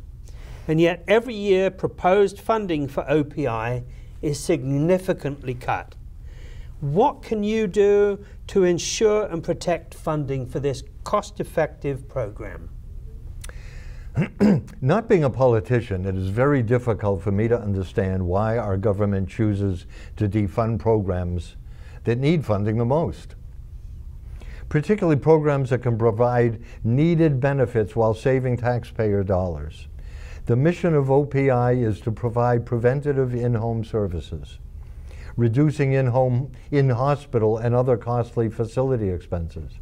OPI was meant to provide such important services as helping seniors and the disabled with dressing, bathing, going to the bathroom, and making meals, as well as shopping and transportation. Considered a needs-based program, OPI simply cannot fulfill its intended mission with half the funding, or less. 20 hours a month for seniors and nothing for those with disabilities is totally inadequate. DHS needs to properly fund OPI and other programs that benefit seniors and the disabled. It is their responsibility and the state's obligation. Thank you very much. Question 3. What will you do on a state level so that seniors and people with disabilities no longer face a lack of accessible and affordable housing? The challenge of making affordable housing in the state is not limited to our seniors and people with disabilities, nor is it limited to Portland. By putting off a comprehensive plan, we are only making the situation harder to solve. People are living longer. The senior population is increasing. By 2035, 1 in 3 households will be headed by someone who is older than 65. The 80-plus population will double. The national average for private assisted living is approximately $4,000 a month, out of reach for most seniors who barely make enough for basic expenses. Most experts agree public housing is not the answer. We need to ensure existing programs are working. HUD's limit for individuals in Marion County qualifying as extremely low income is only $14,700 annually. Coverage drops to 50% at $24,450. HUD's 202 housing program needs to be protected and expanded to provide housing for every older adult that needs it. We also need to get creative with ideas like mini retirement villages, cottage communities, and shared living. Thank you very much. Question 4. How would you prioritize state funding, including funding that is matched with federal funds for services to an increasing senior and people with disabilities population? How can you do that? As I mentioned, Colin, I would like to see HUD's 202 program supplemented by state funding. We have to put funding where it will do the most good, shoring up state funding to help families who have taken on the added responsibilities and expenses of caring for an aging or disabled family member. Our state family caregiver program should be one of our top priorities. Telling our old and disabled citizens that we don't have it in the budget is simply unacceptable. If elected, I can represent the Democratic supermajority in the House, which would allow us to close costly loopholes. We need to make sure everyone pays their fair share, and I'm saying the mega corporations and the 1% especially. Thank you. Our last question, and this really relates to your background, your experience. How will your experience as an artist and as a businessman and a teacher shape the work that you will do on behalf of people and seniors and people with disabilities? As I mentioned earlier, I have a personal and direct experience with a disability as a severe stutterer. I understand the humiliation and the frustrations only someone with a handicap experiences. After graduating one of the best art schools in the country, I was told how good my portfolio was, but that I would never get anywhere with that stutter. My personal experience compels me to ensure those deemed disabled are given every opportunity to improve the quality of their lives. Healthcare and assistance when needed, and access to effective treatment when appropriate. As for seniors, I've been teaching art for the last 10 years. Just as I understand that our children represent the future, our seniors are the fastest growing segment of the population. It is expected that the percentage of people 65 and older will be more than children for the first time in history. During the course of my campaign, I have encountered many seniors. They take an active role in politics and social issues by demonstrating and volunteering their time to issues and causes they care about. Seniors have a wealth of experience and knowledge that have given many organizations their substance. I know personally, I am who I am because of my grandmother. Well, both of my mother's parents. My grandmother encouraged me and passed on her love of reading and literature. My grandfather passed on his love-hate relationship with the Boston Red Sox, and I have been a fan ever since. Thank you very much, Mr. Shapiro. We much appreciate you being here and sharing your views. And thank you to our viewers. Mr. Shapiro is running for House District 18, the old seat that was populated by Vic Gillum, I understand. That's who had correct. to retire to illness. So thank you so much again for coming, and we thank you, our audience, for listening to us today. Thank you, Colin. And thank you. Hi, I'm Judy Richards, and I'd like to welcome Denise Bowles, Republican candidate for House District 19. Welcome, Denise. Thanks, Judy. Thanks for having me. Thank you. Tell us at least 3 of your positions on what would encourage a senior or a person with disabilities to vote for you. All right. Well, I have to tell you, this comes really naturally to me. I've been kind of the advocate in my family for both seniors, and my brother has a disability as well, and his wife. And so I've grown up in a community that looks out for, I think, our most vulnerable, and I think it's seniors, people with disabilities, and our children. And so I've been an advocate my whole life, so one of the things that you can count on me here is to continue to advocate for the people in my community that need that. Things like Project Independence, which I know we're going to talk a little bit more about, pocketbook issues as far as things that we're voting for in the House that would affect people on fixed incomes, and looking at things like with regards to transportation and all that, but making sure that we are doing really positive things with the money that we're given and being careful with that, because anytime we add to our budget, lots of times it trickles down and it affects our seniors in a disproportionate level. So you can count on me to continue the advocacy of my life into the House, into the legislature for the people in my community. Well, thank you for that. Oregon Project Independence is a program that kept seniors and people with disabilities in their own home, and yet every year proposed funding for OPI is significantly cut. What will you do to ensure and protect funding for this cost-effective program? Oregon Project Independence, I think, is one of the best things we do in this state. I come from an extraordinarily independent group of people. In fact, my grandmother lived in southeast Portland by herself in the house that she raised my mom until she was 93 years old. And not just because she just her independent nature, but it allows, I think Oregon Project Independence allows people to keep the dignity, keep their ability to make decisions for themselves, and as you get older, it's already frustrating, I imagine, to be dealing with so many other issues and then to have people starting to take those decision-making abilities away from you. So in Oregon, I know we have an issue just because it's all general fund money, and so it becomes part of this political badminton that we play at the end of the session. But I will be one of your strongest advocates in that building because I have seen the benefit of this personally and as well as the people in my community. Thank you. What will you do on a state level so that seniors and people with disabilities no longer face a lack of accessible and affordable housing? You know, that is becoming kind of the big conversation as a community here in Oregon about housing and affordability across the spectrum. I believe that seniors and people with disabilities should be prioritized in that conversation. And we also need to make sure that we're building housing that is appropriate for for accessibility. And so all of those things need to be a stronger part of the conversation that we're having here. And I would be, again, I'm very common sense and practical about everything that I approach. So I bring that kind of perspective in these policy decisions as far as, okay, how are we going to get here?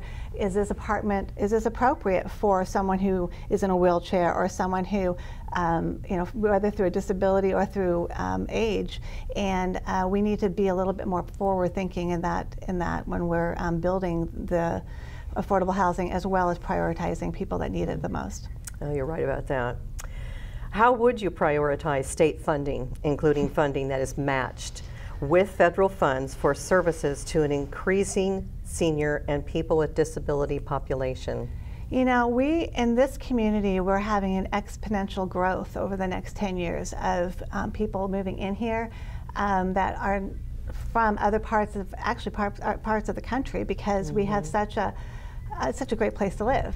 And so I know there's a lot of community conversations in order to make sure that we can meet the needs of an aging population. So I think back to kind of at the beginning, the priorities that we have a societal responsibility to our aging and disabilities, and we need to make sure that that is reflective in our policies and in our budgeting process. So it's a battle, but it is one that I think is worth having, because, you know, these are the people that we're kind of coming behind, and there's a responsibility, I think, as both as a family, as a community, and a government to take care of. So it would be a real high priority for me. Oh, thank you. How will your experience shape the work you will do on behalf of seniors and people with disabilities? You know, I've spent a lot of time, my family had an adult foster care home growing up, and so, and ironically, both of my parents were only children, so I thought everybody's aunts and uncles were 80 years old, and I really did. That's what I grew up with, and so it is, and then my brother has had a disability from the time he was about a year and a half old, through some things, and so we've constantly been, as a family, talking about issues. You know, how do we, get your independence? How do we do this? So it's really personal for me. I mean, I have some professional experience as well, working for the hospital and such, but personally, I've walked through a lot of really hard situations, and as I mentioned before, we're a pretty independent crew, and so my first nature is to, how can you have as much control and opinion about what's happening that's appropriate to your level of need. So I would just bring a lot of that into this, into my role here at the legislature. I already have, and I will continue to do so. Oh, thank you, Denise. Thank you. This is Denise Boyles, Republican candidate for House District 19. Thank you for being with us today. Thanks for having me. Hi, I'm Stephen Meneses. I'm here to welcome Mike Ellison, Democratic candidate for House District number 19. Thank you for being here today. And thank you for having me. Yeah, this is a real pleasure. You're welcome. Mike, can you tell us at least 3 of your positions that would encourage a senior person with disabilities to vote for you? Well, generally speaking, the theme of my campaign since the beginning has been restoring the American dream and making that a reality for all Oregonians. I think, and a big part of that is, being able to retire comfortably, or if you have to leave the workforce for any reason, just making sure that you have the security you need. More specifically, I think we have a moral responsibility to protect the most vulnerable in our society. So that includes, holding the people accountable that may seek to take advantage or abuse seniors or our disabled persons. And I'm also, an advocate for increasing our access to affordable housing and access to affordable health care and reducing prescription drug costs. Excellent, thank you. Oregon Project Independence is a program that's kept seniors and people with disabilities in their home, and yet every year proposed funding for OPI is significantly cut. What will you do to ensure and protect funding for this cost-effective program? I think it's past time that Oregon does something to generate additional revenue. We need to get out of this cycle of finding places to cut public assistance. There's programs across the board that we have a responsibility to meet, and there's a lot of corporations in the state, and multinational businesses that are extremely profitable right now that I don't feel are paying their fair share. And so I think coming up with a different structure to increase our revenue through that avenue is very important, so that we can fund programs like OPI that are proven to be effective. Mike, what will you do on a state level so that seniors and people with disabilities no longer face a lack of accessible and affordable housing? Affordable housing is definitely, we're in crisis mode right now, and I think there's 2 approaches we need to take. The first is to increase the stock of available affordable housing throughout the state. And then we also need to have certain tenant protections, so people with low income or on a fixed income that are facing these extreme rent hikes we're seeing right now, making sure that these rent hikes aren't forcing them out of a stable place to live.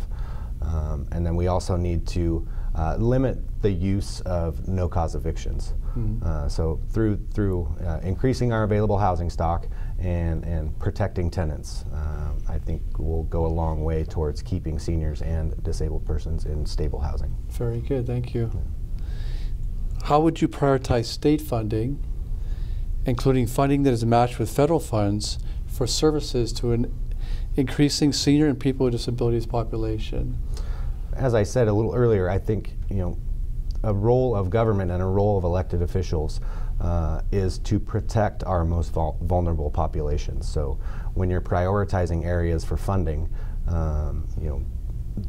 people who need the most should see our available funding first, and that would include seniors and disabled persons, making sure that we're taking care of our communities. Very good, thank you. How will your experience shape the work you will do on behalf of seniors and people with disabilities? I've always been someone that has just had a natural desire to be of service to my community, whether it's through volunteering, my time as an electrician, or just in general, whether it's going over and helping a neighbor with an electrical issue. I've always had the desire to be of service and try to do the best I can to help improve people's lives. And so my experience in that, I think, is a natural fit for helping these communities. Well, thank you for your responses. Yeah, thank you very much. Nice to have you here. Yeah, this was a pleasure. Thank you. All right. Thank you. This is Mike Ellison, Democratic candidate for House District number 19. Thank you. Thank you. Hi, I'm Dr. Angela Plowhead, and I'm here with Representative Paul Evans, the incumbent Democrat candidate for House District 20. Thank you for being here with us today. Thank you for having me. This is great. Absolutely. So we're going to be talking about seniors and people with disabilities and getting your thoughts on that today. So tell us what you did for seniors and people with disabilities during your time in office. Well, I've been elected to the legislature in 2014 and again in 2016, so I'm in my second term. I've done everything I can to make sure that the folks living in House District 20 have a strong voice in the Capitol to make sure that their concerns are heard. And in that particular instance, it means that making sure that seniors have an opportunity through Project Independence. We've tried to expand access to affordable housing. We have pushed the boundaries and actually recently changed how the Salem-Keizer Transit Board operates so that actually transportation is going to be a little more easy to get to in the future. And overall, we've tried to make sure that the services that are needed for everybody, not just the seniors, but everybody, are dealt with in a way that is both responsible and fair. Okay, perfect. Thank you. Tell us at least 3 of your positions that would encourage a senior or a person with disabilities to re-elect you. I think there are 3 things that I would tell or ask anybody to consider. First is the value of service, the value of leadership, and the value of results. Over the last 30 years, I've been in and out of government as a city councilor, as a mayor, as a school board member. I've served 2 terms as a legislator, and I was a senior policy advisor to Governor Kulingoski. I think that understanding how government functions and what government should and shouldn't do matters. I think leadership matters. I led the fight to make sure that ballot measure 96 got to the ballot and that veterans got a 1.5% set aside of the lotteries, which have unlocked millions of dollars in terms of leveraging federal funds. So I know how to actually navigate the process. I know how to get things done.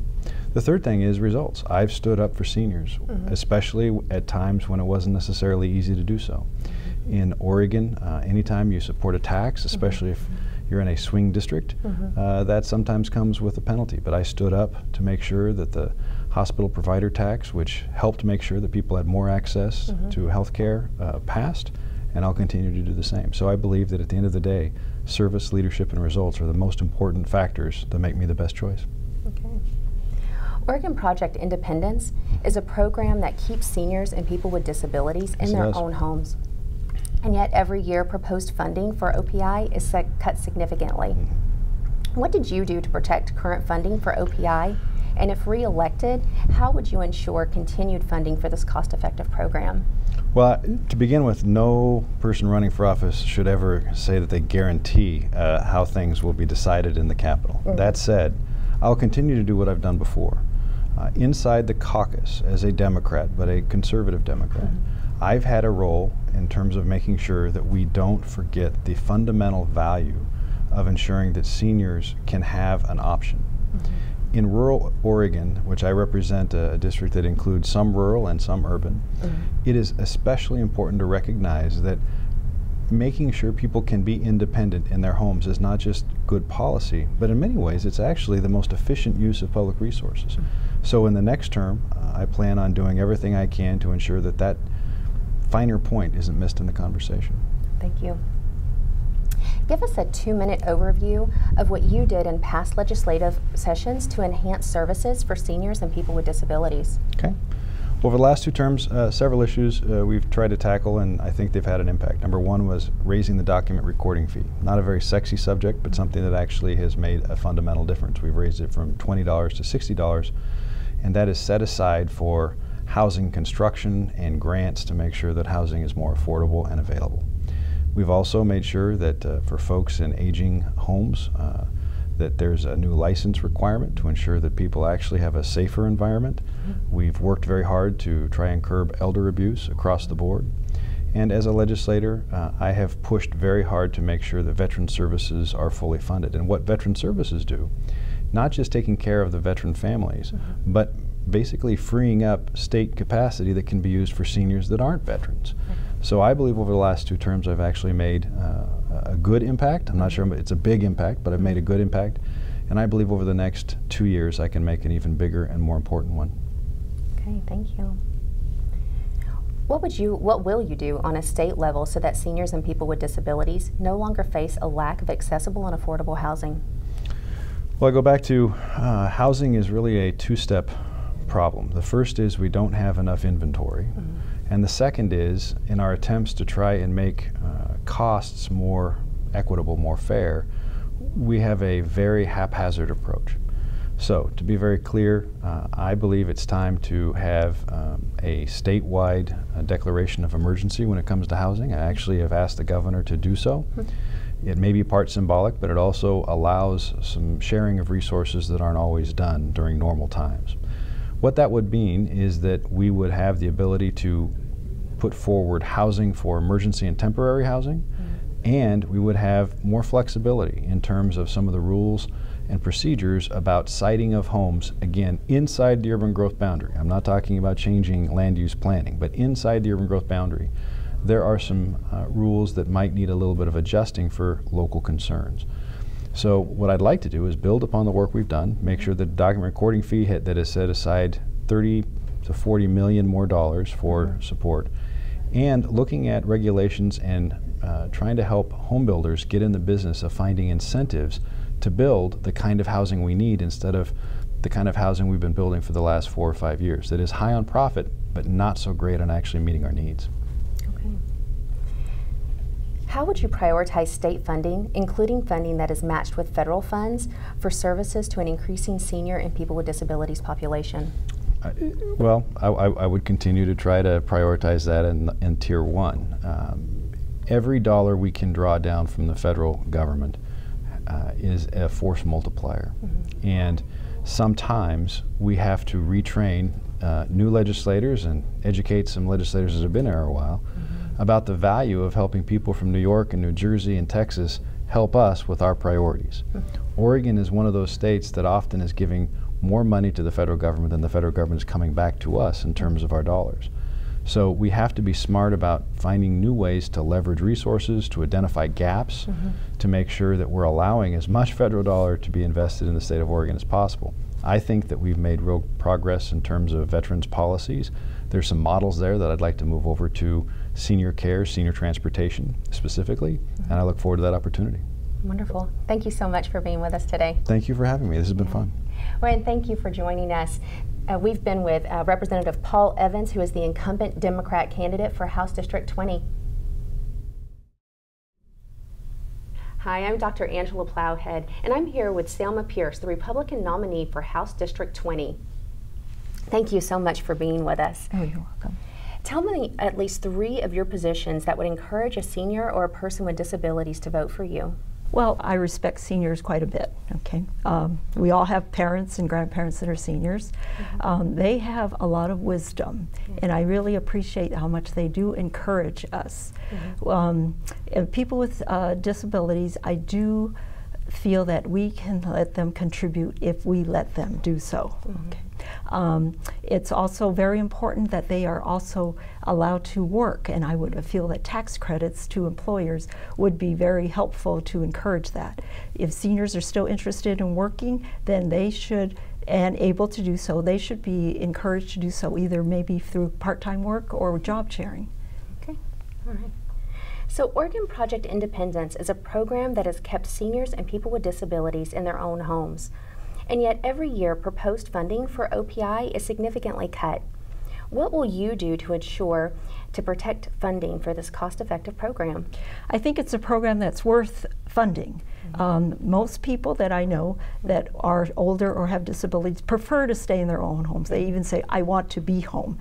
And I think it's very important because when they're home, they feel more comfortable, they can do more for themselves, they are also happier, and it also makes it so that they are as fully living as they can be. So I think it's a project very well worth fully funding. Thank you. What will you do on a state level so that seniors and people with disabilities no longer face a lack of affordable and accessible housing? We need to have more housing that is more affordable. When we look at what causes housing to be affordable, we have the cost of land, system development fees. We also have the cost of the building, and also how do we look at these items so that they are, there are some design elements that add to the costs. So I think we need to look at all of those categories to see what we can do to mitigate the cost of housing, because there just is not enough money to subsidize expensive housing. Okay. How would you prioritize state funding, including funding that is matched with federal funds for services to an increasing senior and people with disabilities population? I think this is very important, and if there are funds, federal funds that are available out there that can be matched with state funds, then we should find those state funds to match, because when state funds are matched, we have more funds, we can have more resources, we can help more people. And when we can help more people, then they will be healthier, happier, and then we can help people be as best as they can be. Okay. All right, thank you. How would your experience shape the work you do on behalf of seniors and people with disabilities? I actually have a 91-year-old mother who needs a lot of assistance with her daily living. She lives near my brother, he helps her.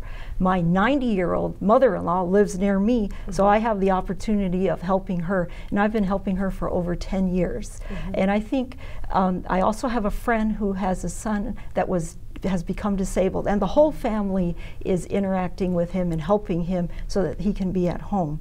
But it's a very hard and difficult role to help people, and so if we can also have a little help, maybe a little respite now and then, or even a little assistance, this makes our job so much easier to help our neighbors or our relatives. And when we can do that, I think everyone's happier because everyone is home and they're surrounded by love versus being in an institution. Plus, it's a lot cheaper to do that. Thank you so much for being here with us today. Thank you for having me. Absolutely. And thank you for being here with us. This is Selma Pierce, the Republican candidate for House District 20. Hello, I'm Colin Brown, and I'd like to welcome Mr. Jack L. Esp, Republican nominee for House District 21. Correct. Welcome, sir. Thank you. It's a pleasure to be here.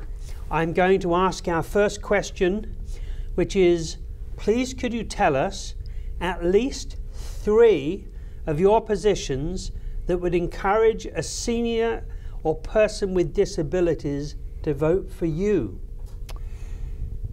Well, probably the first one is my age. I am a senior.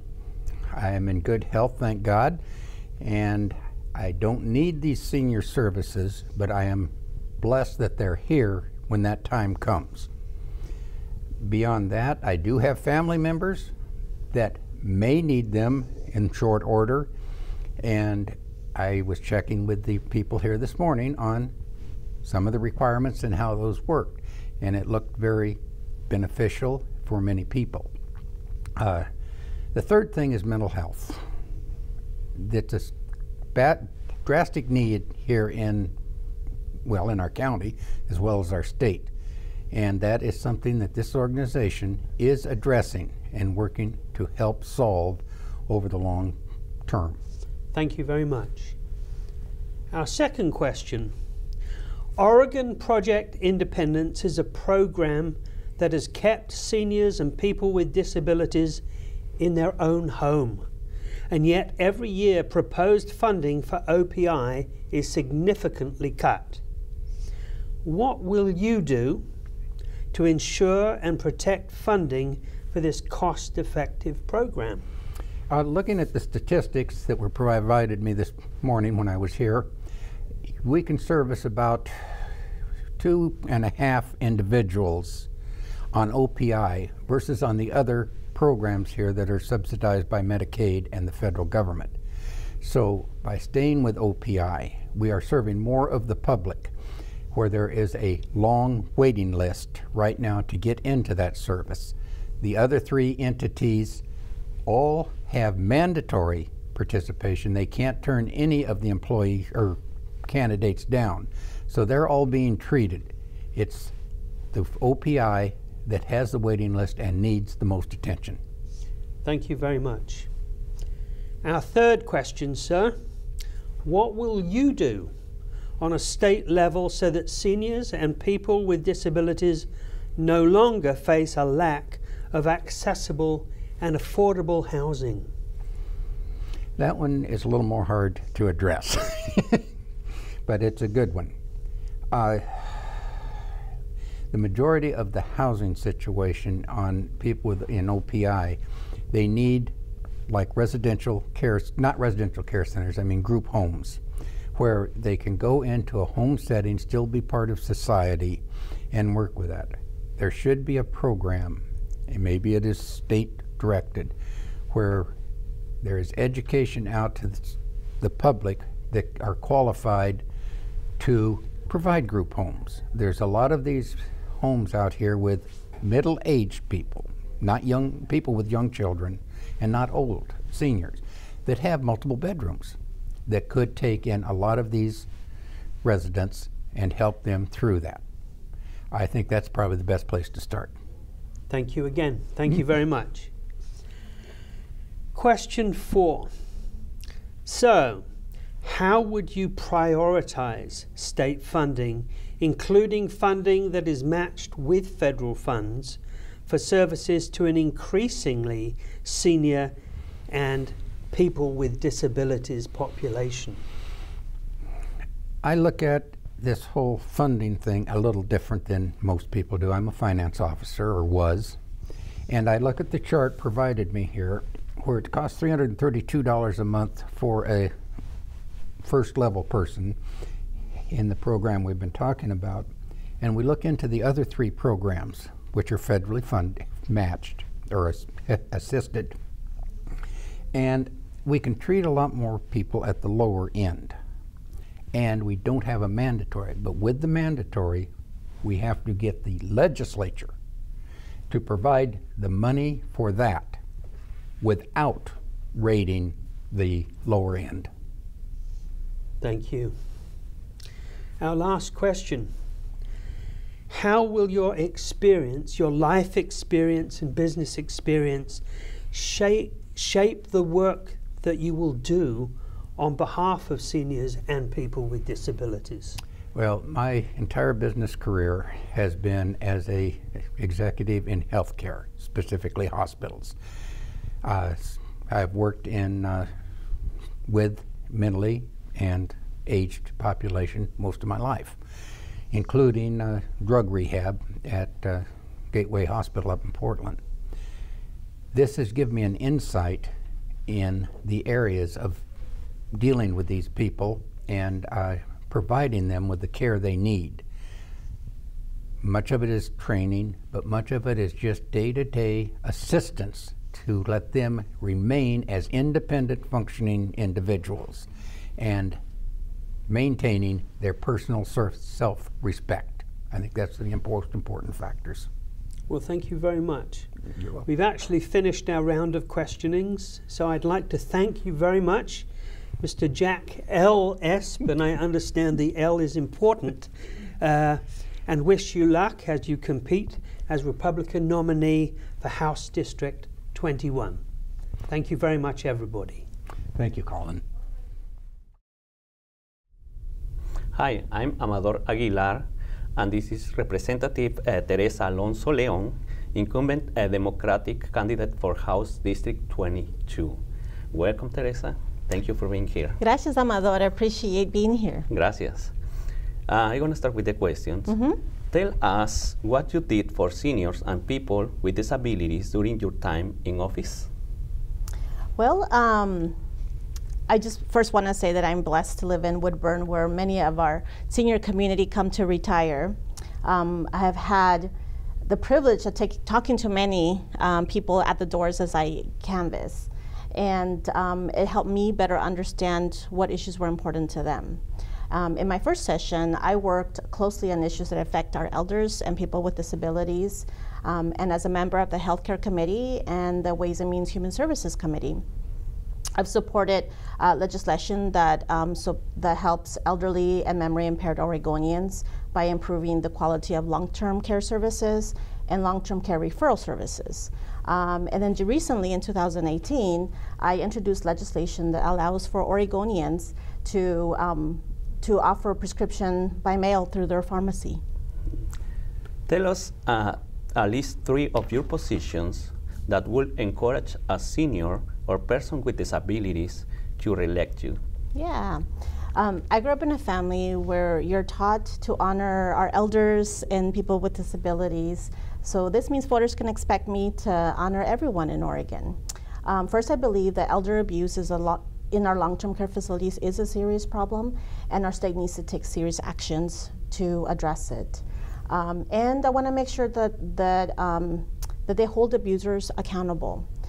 Secondly, I support efforts to ensure that caregivers are fairly compensated for their work, and that the state puts funding into it to make sure that that they are compensated well. Finally, I believe that all Oregonians should be able to have a secure retirement. They work very hard for it, so they can live out their years with dignity. Thank you. Oregon Project Independence is a program that keeps seniors and people with disabilities in their own home, and yet every year proposed funding for OPI is significantly cut.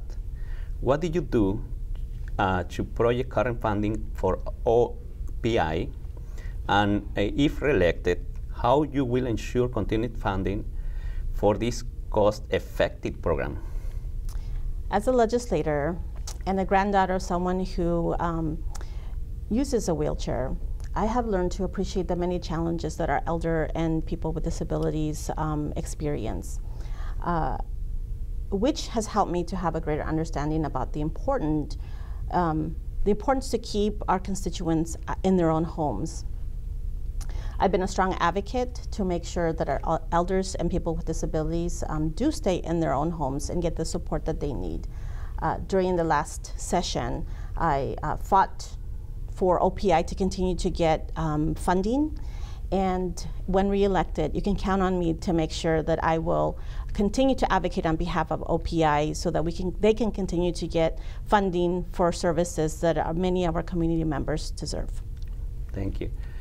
Please give us a 2-minute overview of what you did in the past legislative sessions to enhance service for seniors and people with disabilities. As a legislator, I want to help Oregon move forward. This means that we need to focus on policies that help our elders and adults with disabilities and working families and our children. there have been so many people that have inspired me as I've knocked on the doors. And I want to share a quick story. In my first campaign, I knocked on a door and I heard a voice saying, "Come in," and we're taught not to go in. but I went ahead and opened the door, and he said, "Come on in, I can't come to you." And when I opened the door, I noticed that there was a gentleman who was bedridden in his dining room. And we had the best conversation, and he shared with me how important it was for him to stay in his home as he healed, and that the services that he was getting was just really important for him. So I better understood all the health needs that he needed and how to best support him. And those kinds of stories really inspired me to want to advocate on behalf of our elders and people with disabilities as a legislator. And that's what I have been doing since. And you can continue to count on me to be able to do that for everyone. Thank you. What will you do on a state level so that seniors and people with disability no longer face a lack of accessible and affordable housing? Yeah. And that is an important issue, and I've heard that at the doors as well. I understand that many of our elders are on fixed incomes, so when they learn that they need to leave their homes because the owners of the house have decided to sell it, it makes me think about what is it that we need to do in policy. So one of the things that I think we need to do is end no-cause evictions and end rent spikes. Our folks who are on a budget or fixed income can't afford to just up and leave whenever a homeowner decides that they want to rent out their house to somebody else or want to sell it. We need to have clear policies to help our most vulnerable. How will you prioritize state funding, including funding that match with federal funds for service to increasing senior and people with disability population? So last year, I also had the opportunity to visit a facility for folks with disabilities. And I got to learn the importance of that facility and how they bring people together and help folks in there feel comfortable and confident. And to me, it's just really important to continue to support programs like that.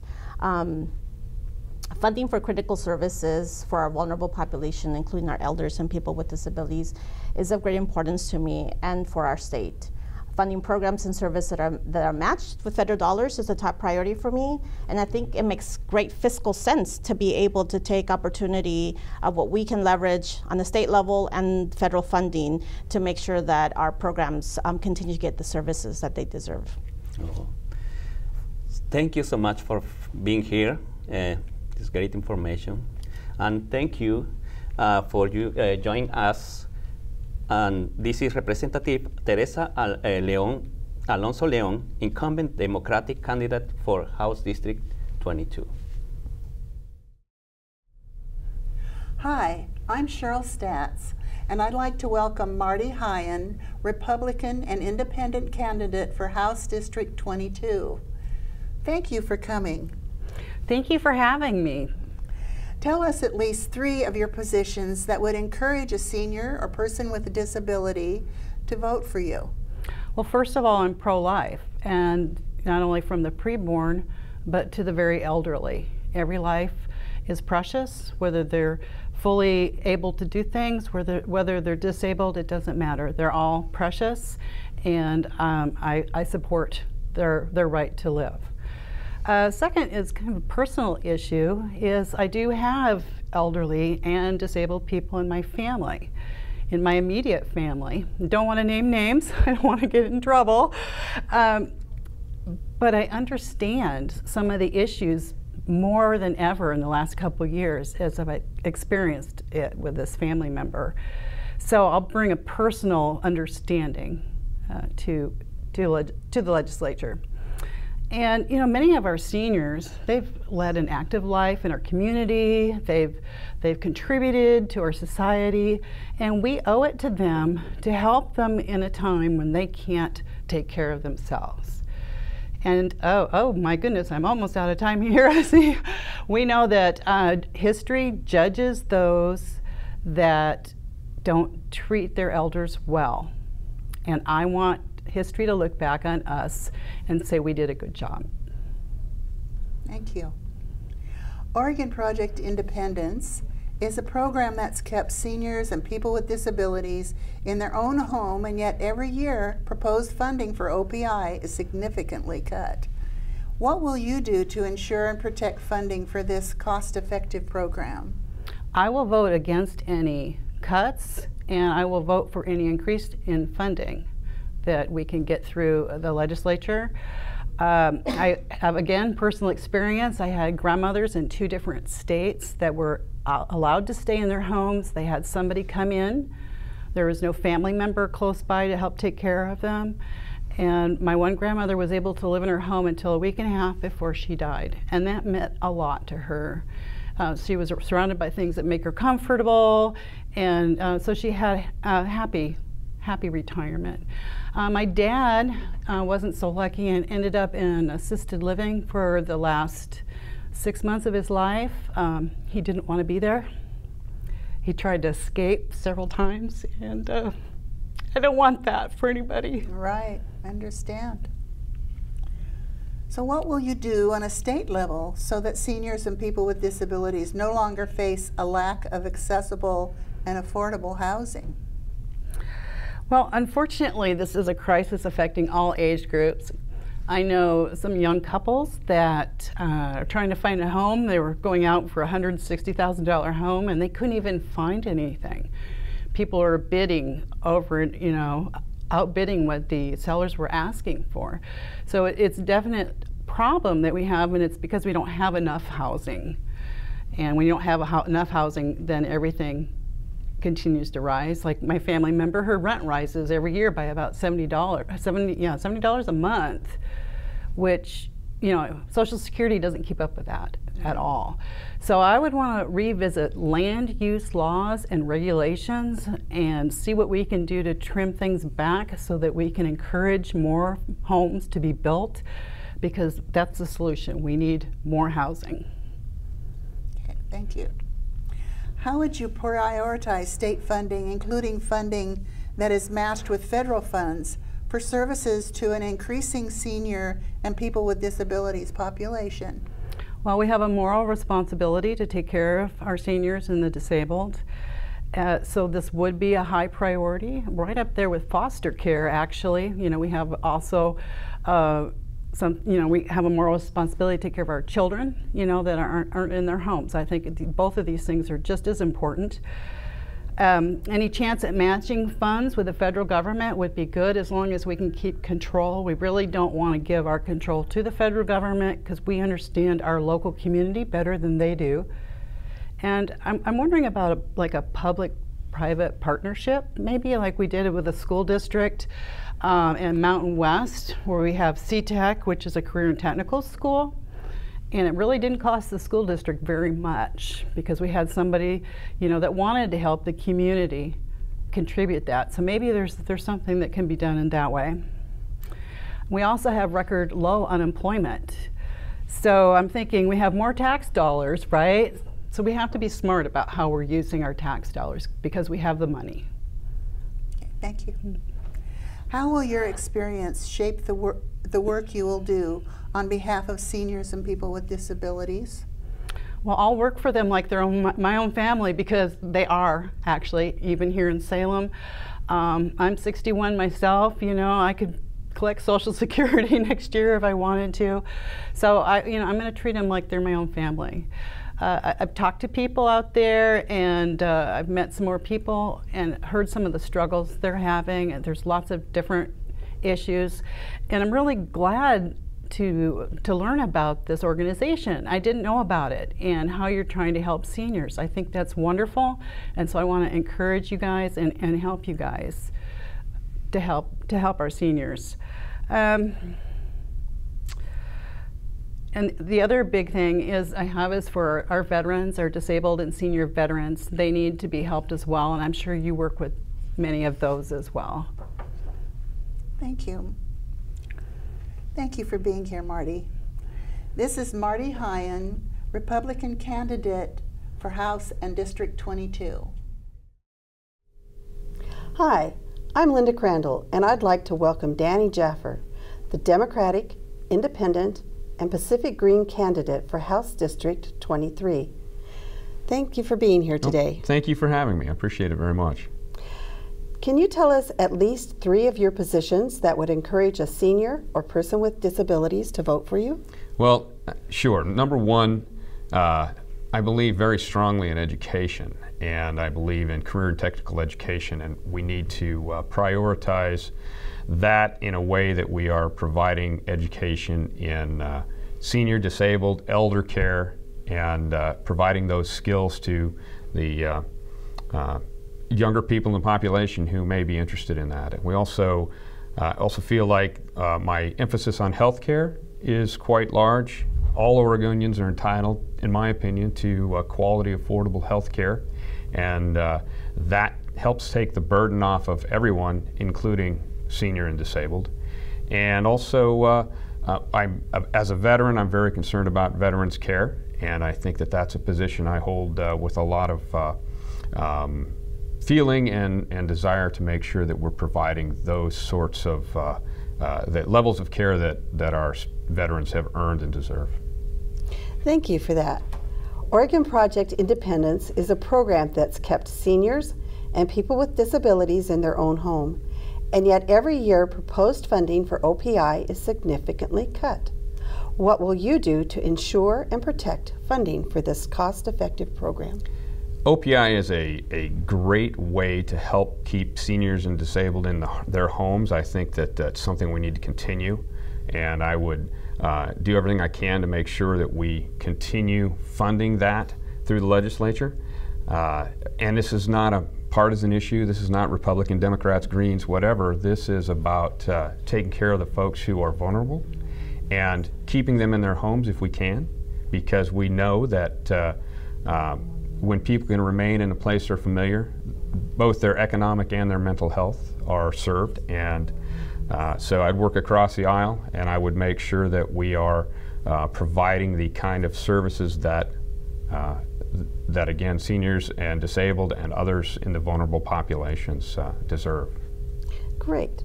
What will you do on a state level so that seniors and people with disabilities no longer face a lack of accessible and affordable housing? Well, this is a big question throughout the state and throughout the country even. But in rural areas, we see it as acutely as they do in urban areas.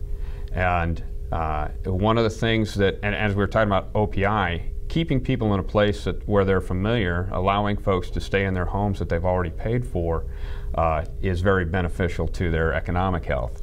And one of the things that I think we can do in the legislature is provide ways that even when folks are trying to stay in the place they're familiar, when they have incidences of not being able to get to medical appointments or even to the grocery store. We see that a lot in the rural areas where clinics and grocery stores have moved to other places or have shut down where they're at. We need to be able to provide the transportation, and I think that the legislature can work very hard hand in hand with other organizations to provide that kind of transportation so that we can get people to those appointments and to those to the other vital services that they need and still allow them to stay in their homes. Thank you. How would you prioritize state funding, including funding that is matched with federal funds, for services to an increasing senior and people with disabilities population? Well, obviously the place where you're at is where you need to be served. So we need to prioritize that capability. There's the basic needs: shelter,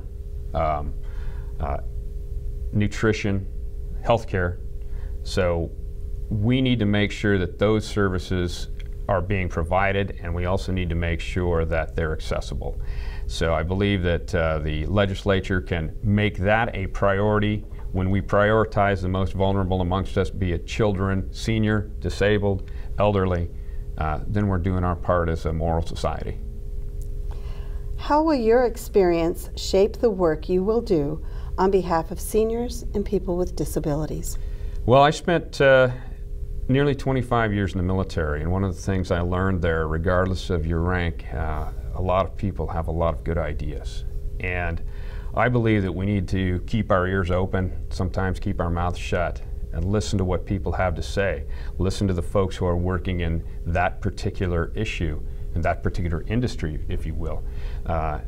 Get the ideas that make sense, and don't turn a blind eye to those that you think might be coming from someone who may not be your ally, because at the end of the day, it's about providing the services that we as a state should be providing, and we as human beings should want to provide.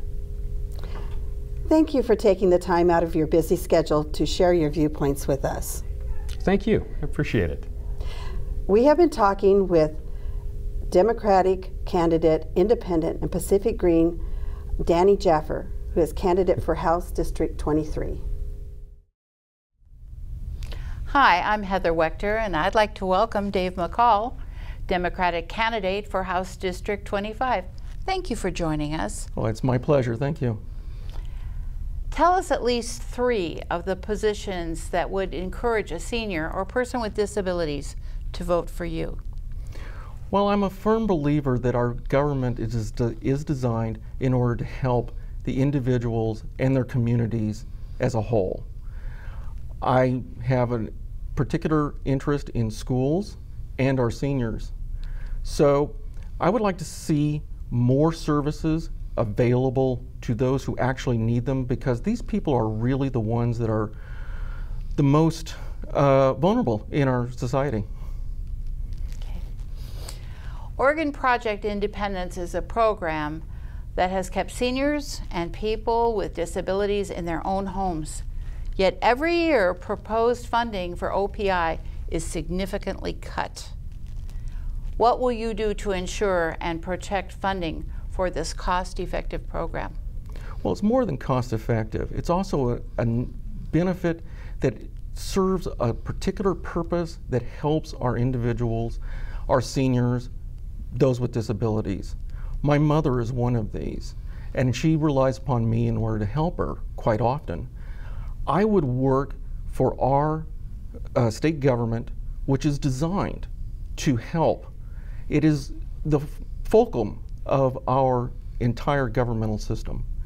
So it should have a bigger role to play in helping, and therefore fund fully this vital particular project. What will you do on a state level so that seniors and people with disabilities no longer face a lack of accessible and affordable housing? Oh, this is a good one. I particularly have an interest in this, and one of the problems is the statewide ban that the state legislature put in on our local governments from being able to institute such things as rent control or other rent systems. It is a ban. It's a ban that affects the entire state, and it keeps local governments, our cities, our counties, from being able to have the flexibility to, if there's a local need, to put something like that in. So we need to remove that ban and let locals decide on their own. How would you prioritize state funding, including funding that's matched with federal funds, for services to an increasing senior population and people with disabilities? Well, I think it should be one of our top priorities. Along with our schools, our seniors and those with disabilities should receive the most amount of help from our government that is possible. Now, we have budgetary constraints, we have limits, there's a limit to the amount of money. So it comes to how do we balance our budget, but do it in a different priority. So yes, I would look very close at some of the projects that we're doing and see if money can be moved more to schools, seniors, and those with disabilities. How will your experience shape the work you will do on behalf of seniors and people with disabilities? My personal experience has been one that I have a mother in her 70s who struggles because she has only a single income and it's limited. I have 2 nephews who are also disabled, and it's long-term disablement. And so I see this personally happening. I have neighbors also who are, like me, getting into the age where we're going to be in the same boat. I believe in a system, in a community that we're all in the same boat together. Mm-hmm. We all want to be able to have what it is that we strive for in our lives, whether that be professional success or it be personal success. But when it comes down to the basics, we should look out for each other and do what we can in order to help everybody. Well, thank you for your input and time. Well, I thank you very much. It's been enjoyable. For me too. We've been talking to Dave McCall, Democratic candidate for House District 25. Thank you. Hi, I'm Linda Crandall, and I'd like to welcome Tiffany Mitchell, Democratic candidate for House District 32. Thank you for coming here today. Thank you. I appreciate you inviting me to take the time to come out and say hello. So, tell us at least 3 of your positions that would encourage a senior or person with disabilities to vote for you. So a big part of my campaign is really making sure that regular people have a voice in the legislature, because that's not typically the demographic that ends up running. And that includes making sure that we stand up for people who suffer with disabilities or people who are older and really need that additional help. I want to make sure that we're able to help them. So 3 of my top issues are making sure, first and foremost, that we stand up for healthcare and protect healthcare for everybody here in the state, making sure that housing is affordable and that we really address the housing crisis, and then also finding stable funding for education. All of these are really important, I think, in making sure that we have a competent workforce that can take care of people who, take advantage of services through Northwest Seniors and Disabilities, making sure that healthcare is affordable and accessible for people, and that also people can stay in their homes and not have to worry about what their housing situation is going to look like when they get older. Thank you. Oregon Project Independence is a program that keeps seniors and people with disabilities in their own home, and yet every year proposed funding for OPI is significantly cut. What will you do to ensure and protect funding for this cost-effective program? I think that some of the big things that I can do is make sure, A, that I really advocate for the program as someone who grew up with a single mother and my grandparents.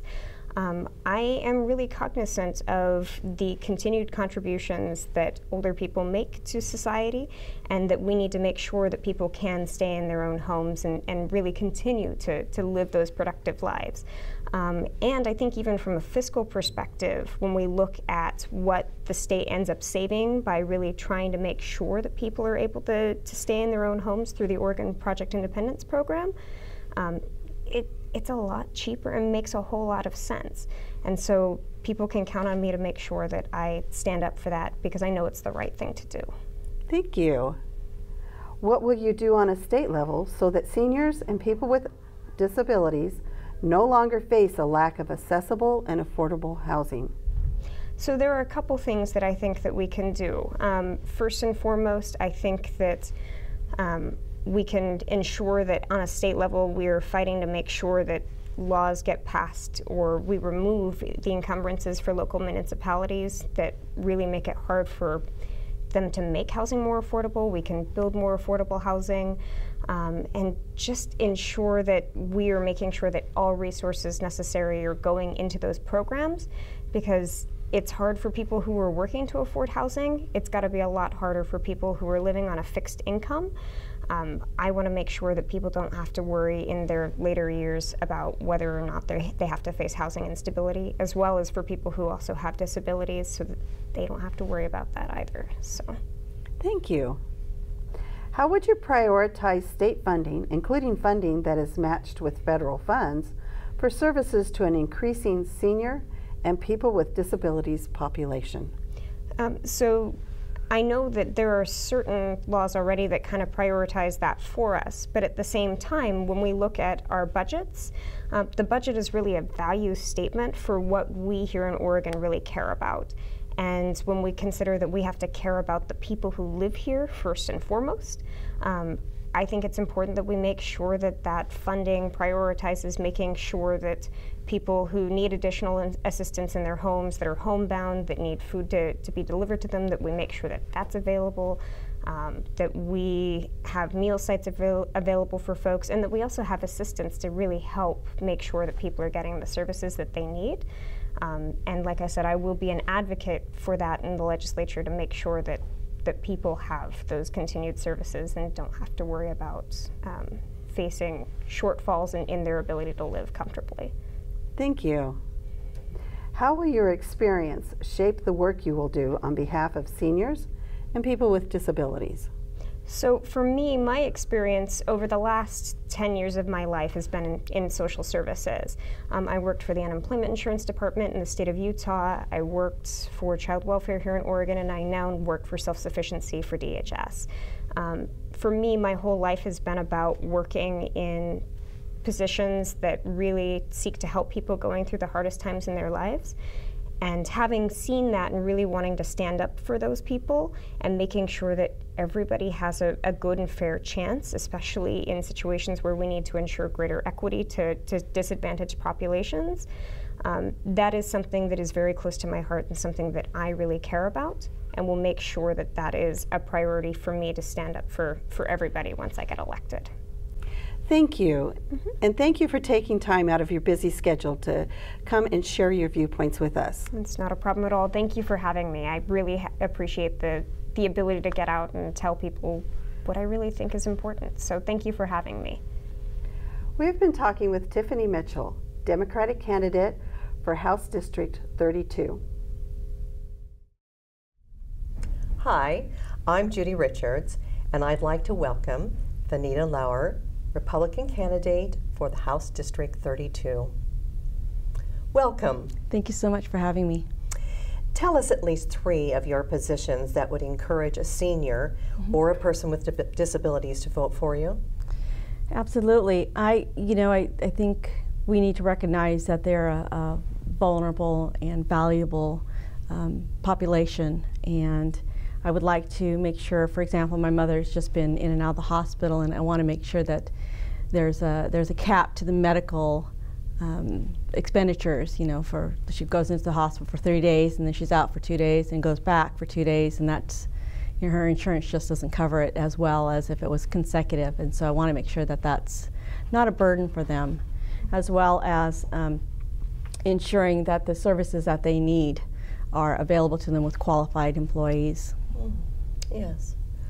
Vanita, Oregon Project Independence is a program that has kept seniors and people with disabilities in their own home, yet every year proposed funding for OPI is significantly cut. Yeah. What will you do to ensure and protect the funding for this cost-effective program? My brother-in-law actually does that for Washington State with the disability, and so I've got, a little bit of knowledge, not much, but I just think it's so valuable for them to be able to be in their own home, or even at least rooming with somebody in their own home, as opposed to being institutionalized. And so the Oregon Project Independence is very valuable. It's very important, and we need to make sure that it's kept going. Yes, thank you. What will you do on a state level so that seniors and people with disabilities no longer face the lack of accessible and affordable housing? Well, that's one thing. Encouraging the, where they can room together and share housing is and having that companionship is one way, and another way is looking at different possibilities of cutting expenses for them, maybe some red tape, that's something I need to look more into. Mm-hmm. Mm-hmm. How would you prioritize state funding, including funding that is matched with federal funds for services to an increasing senior and people with disability population?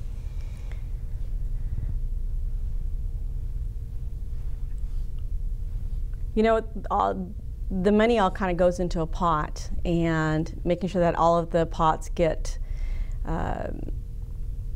filled is going to be a challenge, and I can tell you that that is definitely going to be a priority. Yes, thank you. How will your experience shape the work you will do on behalf of seniors and people with disabilities? You know, like I said, they're a vulnerable, valuable group, especially with the baby boomers coming up, and I'm at the tail end of that. So I want to make sure that we're taken care of, you know, especially, well, with seniors, they put so much of themselves into our society and into our funding with their taxes that they've already paid. They deserve to be taken care of and valued. And those with disabilities, they're certainly not their fault that they're disabled, and they need to they need to be taken care of and have the resources that they need. They need qualified employees. They need, you know, and qualified employees that can be provided an income so that they can have their own homes and provide for their own families. And so it expands out not just to them, but to their employees that are providing the services. Yes, yes. Well, thank you, Vanita. This is Vanita Lauer, Republican candidate for the House District 32. Thank you for being with us today. Thank you. I want to thank the candidates on behalf of the members of Northwest Senior and Disability Services Senior Advisory Council and Disability Services Advisory Council for attending our candidate interviews. Copies of these interviews can be checked out from Northwest Senior and Disability Services by calling 503-304-3451. We hope the information that has been provided will help you make informed choices when you vote. The opinions expressed here are not endorsed by Northwest Senior and Disability Services. For more information about Northwest Senior and Disability Services, call 1-866-206-4799. The advisory councils for Northwest Senior and Disability Services would like to thank CCTV for their production of the forum. Thank you for watching.